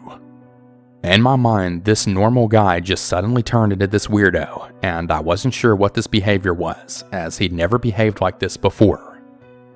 I told him I didn't appreciate this behavior. His replies started getting more and more passive-aggressive, and they just kept saying that he wanted to meet, and he was really pushy about it. I had enough. I decided to delete him as a match. He was just way too weird for me. About a year goes by, or I don't know, maybe even more than a year. I don't remember exactly, but I remember the moment when I got a random message on WhatsApp from an unknown number. It was a plain hello with some emojis. I replied to this person asking who he was. He said his name, but at first I didn't realize that this person was the same creepy guy from over a year ago on Tinder. I asked him where he got my number, and he claimed that I had shared it with him on Tinder a year ago. Like what? I don't share my phone number that easily, so no way. I stopped replying to him because I also recognized him from his profile picture, and I realized that this guy was the same creep that was talking to me over a year ago. I screenshotted the conversation and the creep's photo to my friends, and basically shared my feelings of how weirded out I was about him. Well, it got even creepier. One of my friends happened to know him.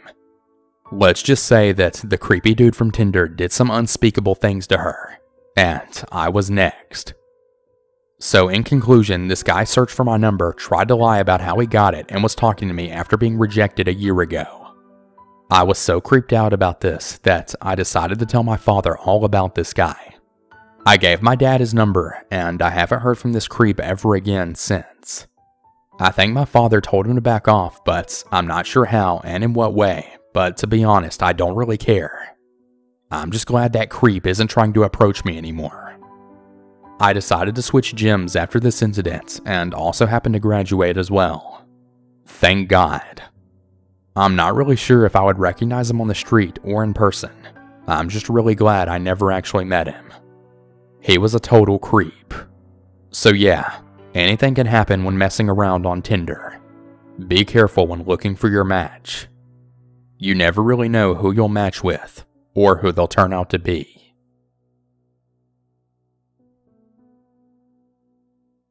Keep in mind, this story happened over the span of only 1.5 months, and everything happened quite quickly.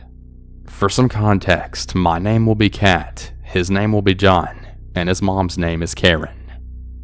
This is a story I've only ever told a handful of people, and I'll try to be as clear and accurate as I can, as this happened just over a year ago. But obviously I can't remember everything verbatim. And I know, I made a lot of mistakes, and I'll probably mention it a few times, but honestly I've criticized my own decisions a million times over, and it's not really useful to think about what I could have done differently, so please be respectful in the comments.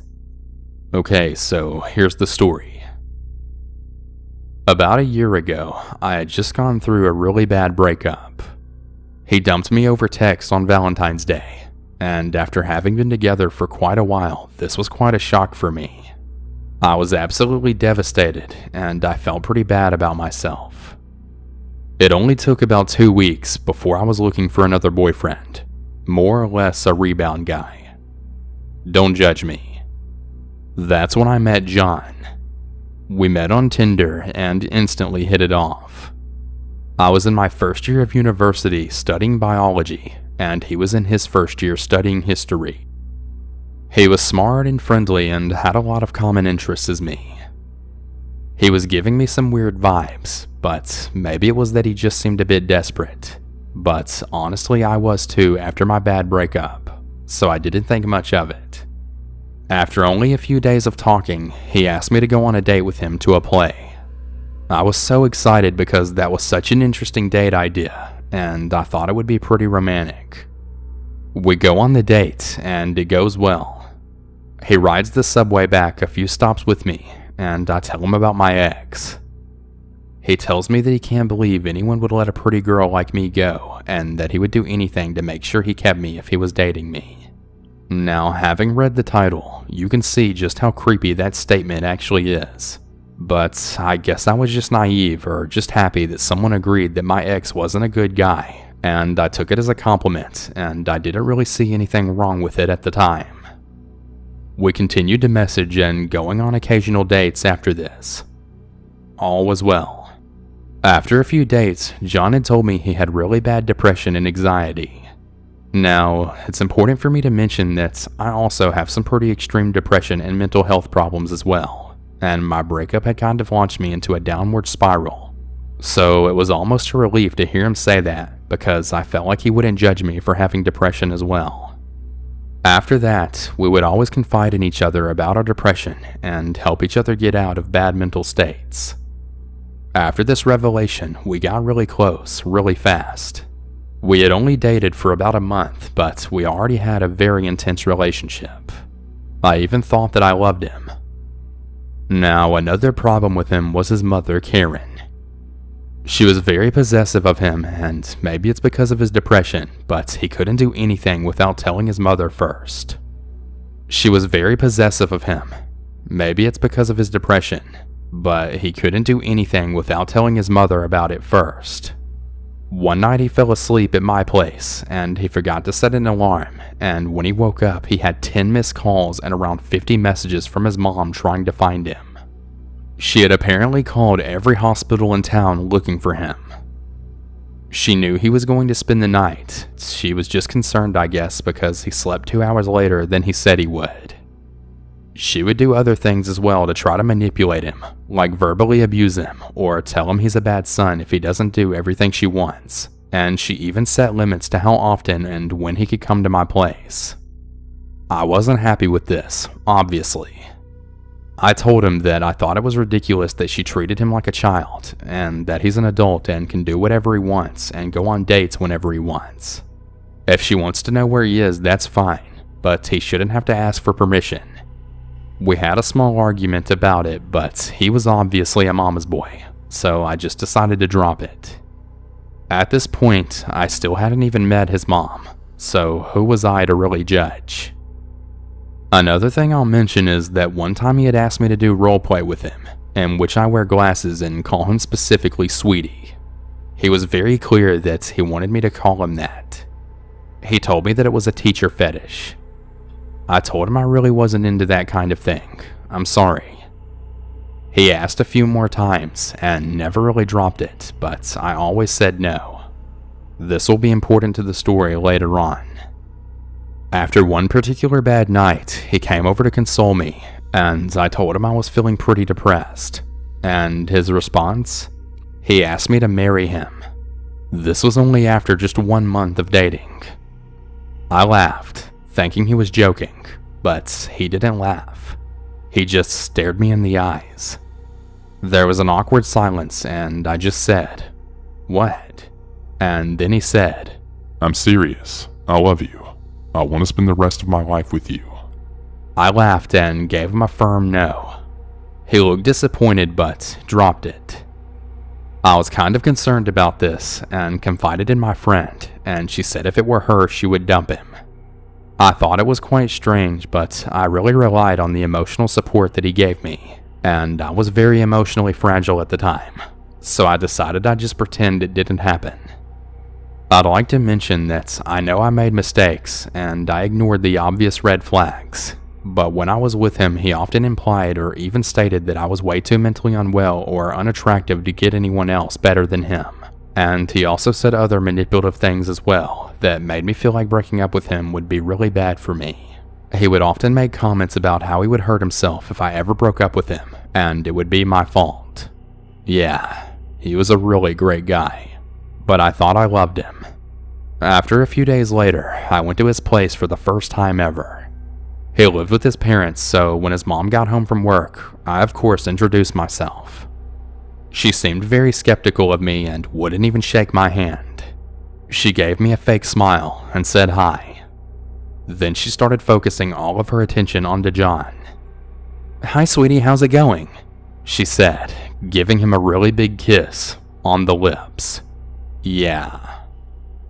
She also wore very similar glasses to him and continued to call him sweetie all night. That was basically the only thing she ever called him. Sound familiar to anything else I mentioned? Yeah, I was very much creeped out, but I kept my mouth shut. His mom never spoke to me, only really ever talking to me if it was necessary, and I got a very weird vibe off of her. I had only gone to her house and met her willingly one time more after this, and it went basically the same, except this time I was doing homework, and she kept making comments about how I was stupid because I couldn't do my homework on my own if I ever took a break to talk to John about something.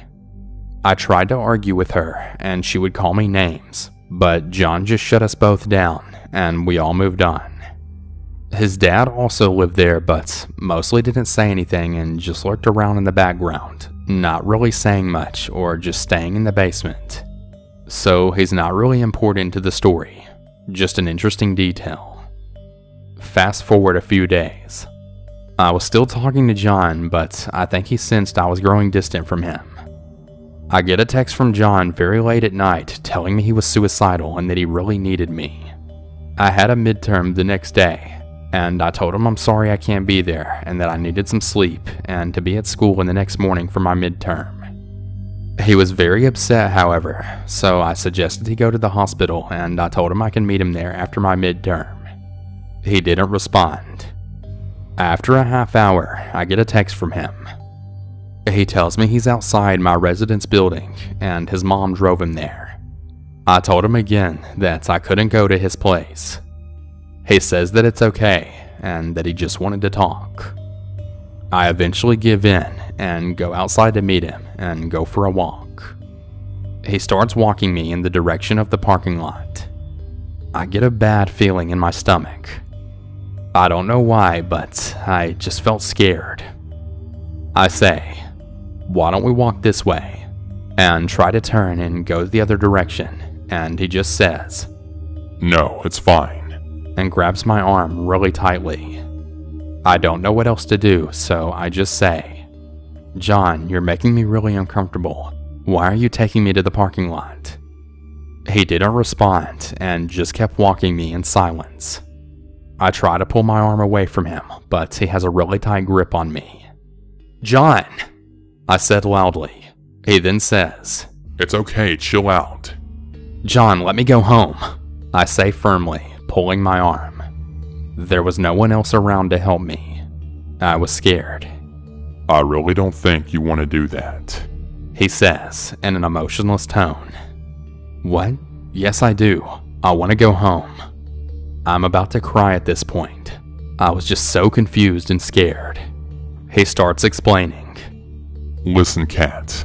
My mom is in the driveway, and if you don't get in the car soon, she's going to call the police and tell them you're suicidal.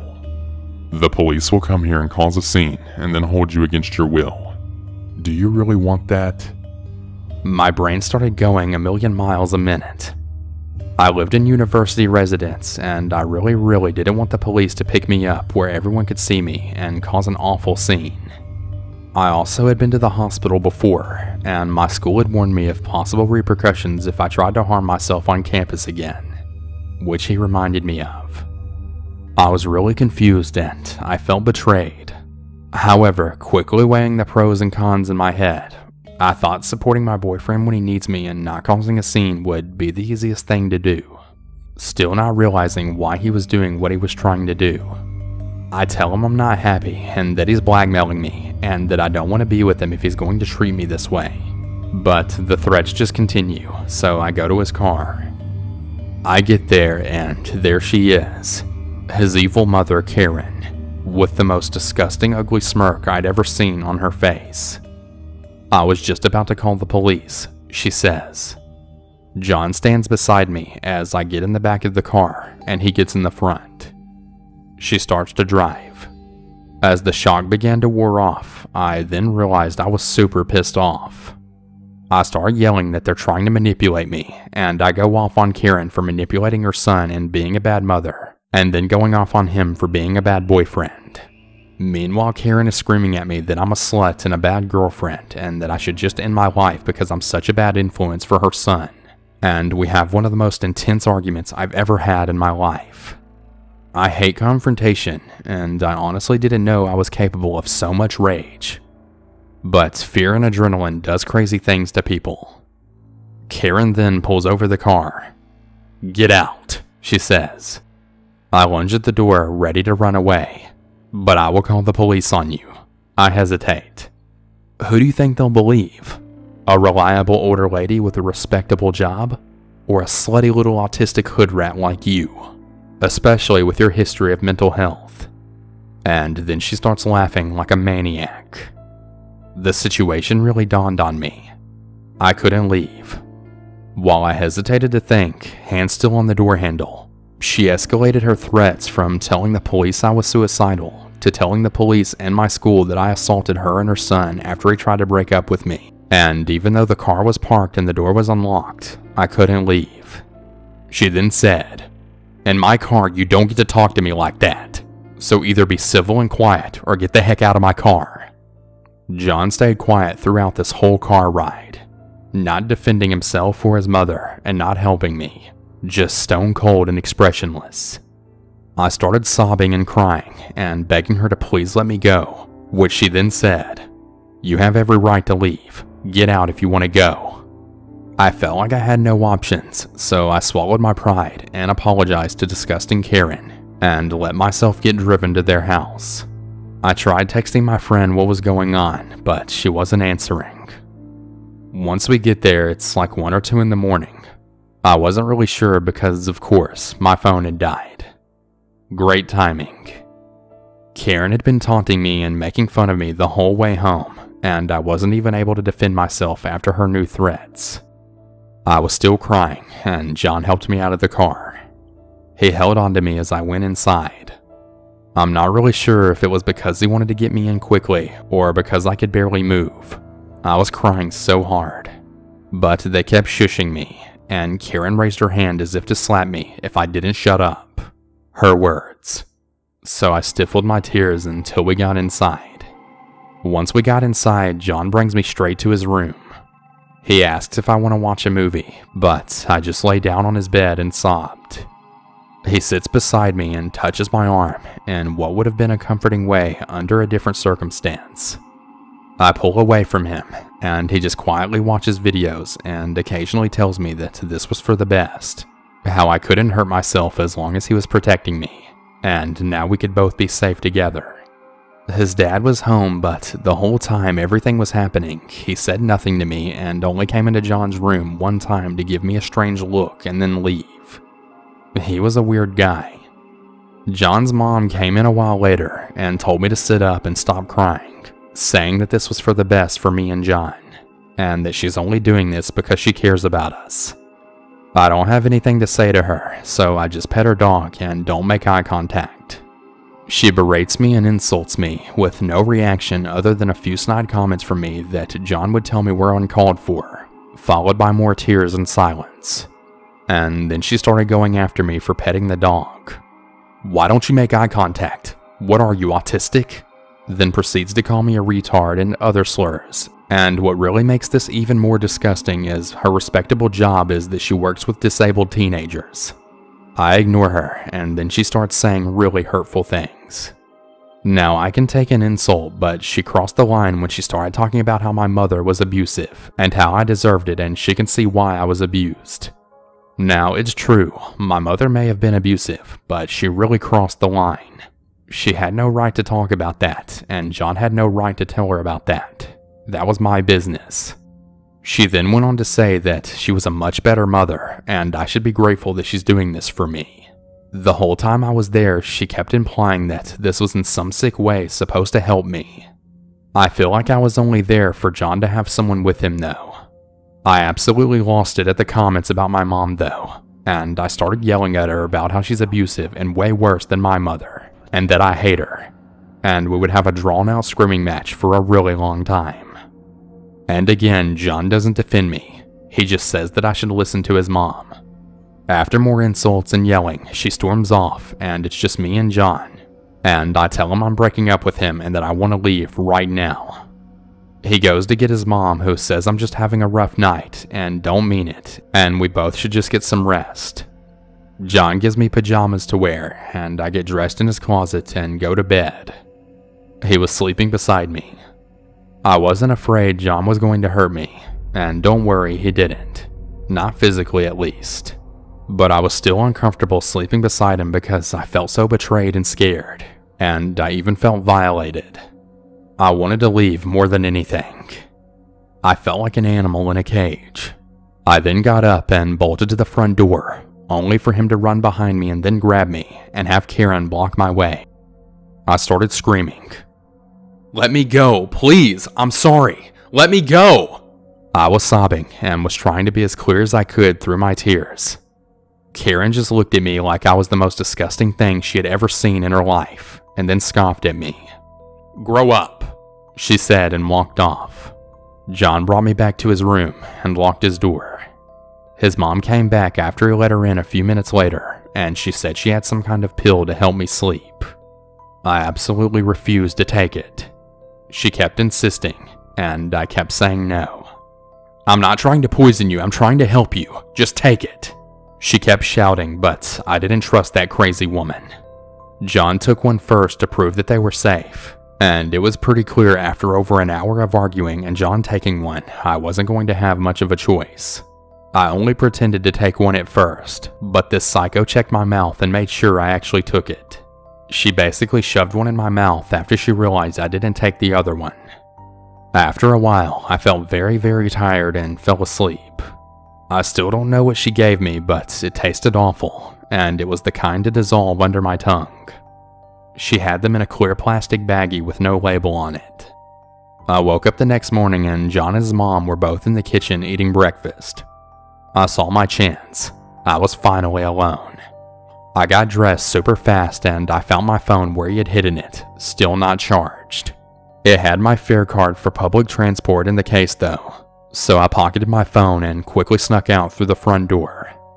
Nothing had ever been so intense for me before. I put on my shoes really quick and opened the door and freaking ran. I ran like the freaking wind, on the verge of tears and shaking. I had never ran so fast before in my life. I didn't know the neighborhood, and I didn't know how to get home, but I needed to get away, and fast. I have no idea if they chased me or not, or if they even noticed right away. The dog stayed quiet. I found a bus stop, and I get on the first bus that shows up. I pull out my card and tap it, and it didn't have any money on it. My brain just buzzed. I had no way to get home. I needed to get on this bus, and I had to get away. The bus driver shrugged and said you should have the money. Meanwhile, I was still just staring at my card. Then I just started sobbing and I practically fell over. I was crying so hard. I tried to explain to the bus driver what was happening, but I was crying so hard and talking so fast that I made no sense. The bus driver just said to me, "Whoa, are you okay?" And I just told him no and started crying harder. He just quietly handed me a transfer, and I thanked him and sat down really quickly, noticing everyone staring at me. I just put my hood up and cried quietly. I still didn't know how to get home, but I realized the bus was going to a subway station, and even though it was a long ride, I could get home from the station. As soon as we got there, I ran onto the subway, still crying and shaking. I probably looked like quite the sight. The subway eventually got to my school, and then I realized I couldn't go home. John knew where I lived, and God, he could have gone to the police. I didn't know what to do. I saw someone with a phone charger and ran over and asked if I could please charge my phone and that it was an emergency. Typical millennial me didn't know my friend's phone number. I charged my phone, face covered in tears and probably smudged mascara, and immediately texted my friend. I had told her right before my phone died that John and Karen wouldn't let me leave their car, and she had sent me quite a few messages and had apparently tried to come to my house to look for me too. I told her where I was, and I asked her if I could go to her place. I got many messages from John as well. John tried saying he tried to kill himself and that he really needed me, that I needed him, and that I'm making a huge mistake. Absolutely anything and everything to try and make me respond. Now, you guys will probably judge me for this, but I decided to go and visit him in the hospital. I don't know why after all that I decided to do this, but I did. After I got to the ER, his mom then told the nurse that I was also threatening suicide, and that I needed to be put on suicide watch too. The nurses took me aside and asked me, and of course I said no, and I was legally an adult so they couldn't take Karen's word over mine, and they didn't hospitalize me. I told John we were over and I hope he gets better soon, but he was really mad at me. He said that his mom told him how I was suicidal, and how she said that she heard the nurses talking to each other about how I was lying to get attention, and all this other BS. I tried to defend myself to him, but I just left defeated, gave Karen the middle finger, and literally ran the heck out and never looked back. I crashed at my friend's place and slept on her floor for a week. A little while later, I got a text from one of John's friends, basically insinuating that he took his life and it was all my fault. And I told the guy that after that, what the family did to me, and they can all go to hell and to never message me ever again, and blocked the number. To this day, I have no idea if John is alive or not. Also, you might have noticed that I didn't call the police. I did speak to a police officer about it eventually, and my concerns about Karen would be more reliable than me, and I didn't have much evidence. They said if I want, I could file a report, but I honestly never did. I wanted absolutely nothing to do with them anymore. To those who want to say I wasn't actually kidnapped because I wasn't tied up or anything, which someone has said to me before, I may have been allowed to leave physically, but emotionally they made me feel like I didn't have a choice to stay. And they did drug me, so I don't know. So to John, but mostly Karen, I really pray and hope I never meet either of you ever again. Hey everyone, I hope you enjoyed today's video. And if you have your own personal scary story, be sure to submit that to my subreddit at reddit.com/r/southerncannibal or to my email at southerncannibal@gmail.com. I'm always looking for new stories. And before we bring this video to a close, I just want to shout out all of my $5 or more patrons, as well as my $3 or more patrons featured on screen. Shout out to Babe Lincoln, Beth A, Kate E, Katrina T, Celeste S, Ellie S, Emily W, Heather B, Howard R, Jazzy G, Jonathan C, Joseph F, Lori J, Matthew B, Michael G, Steph L, Tammy S, Terry H, 2Eki for you, and Victor R. Thank all of you so much for supporting me on Patreon. I really appreciate it more than you know. And if any of you would like to join these awesome people and also become a patron, head over to my Patreon at patreon.com/southerncannibal. Thank you everyone, and have a good one. And remember to always stay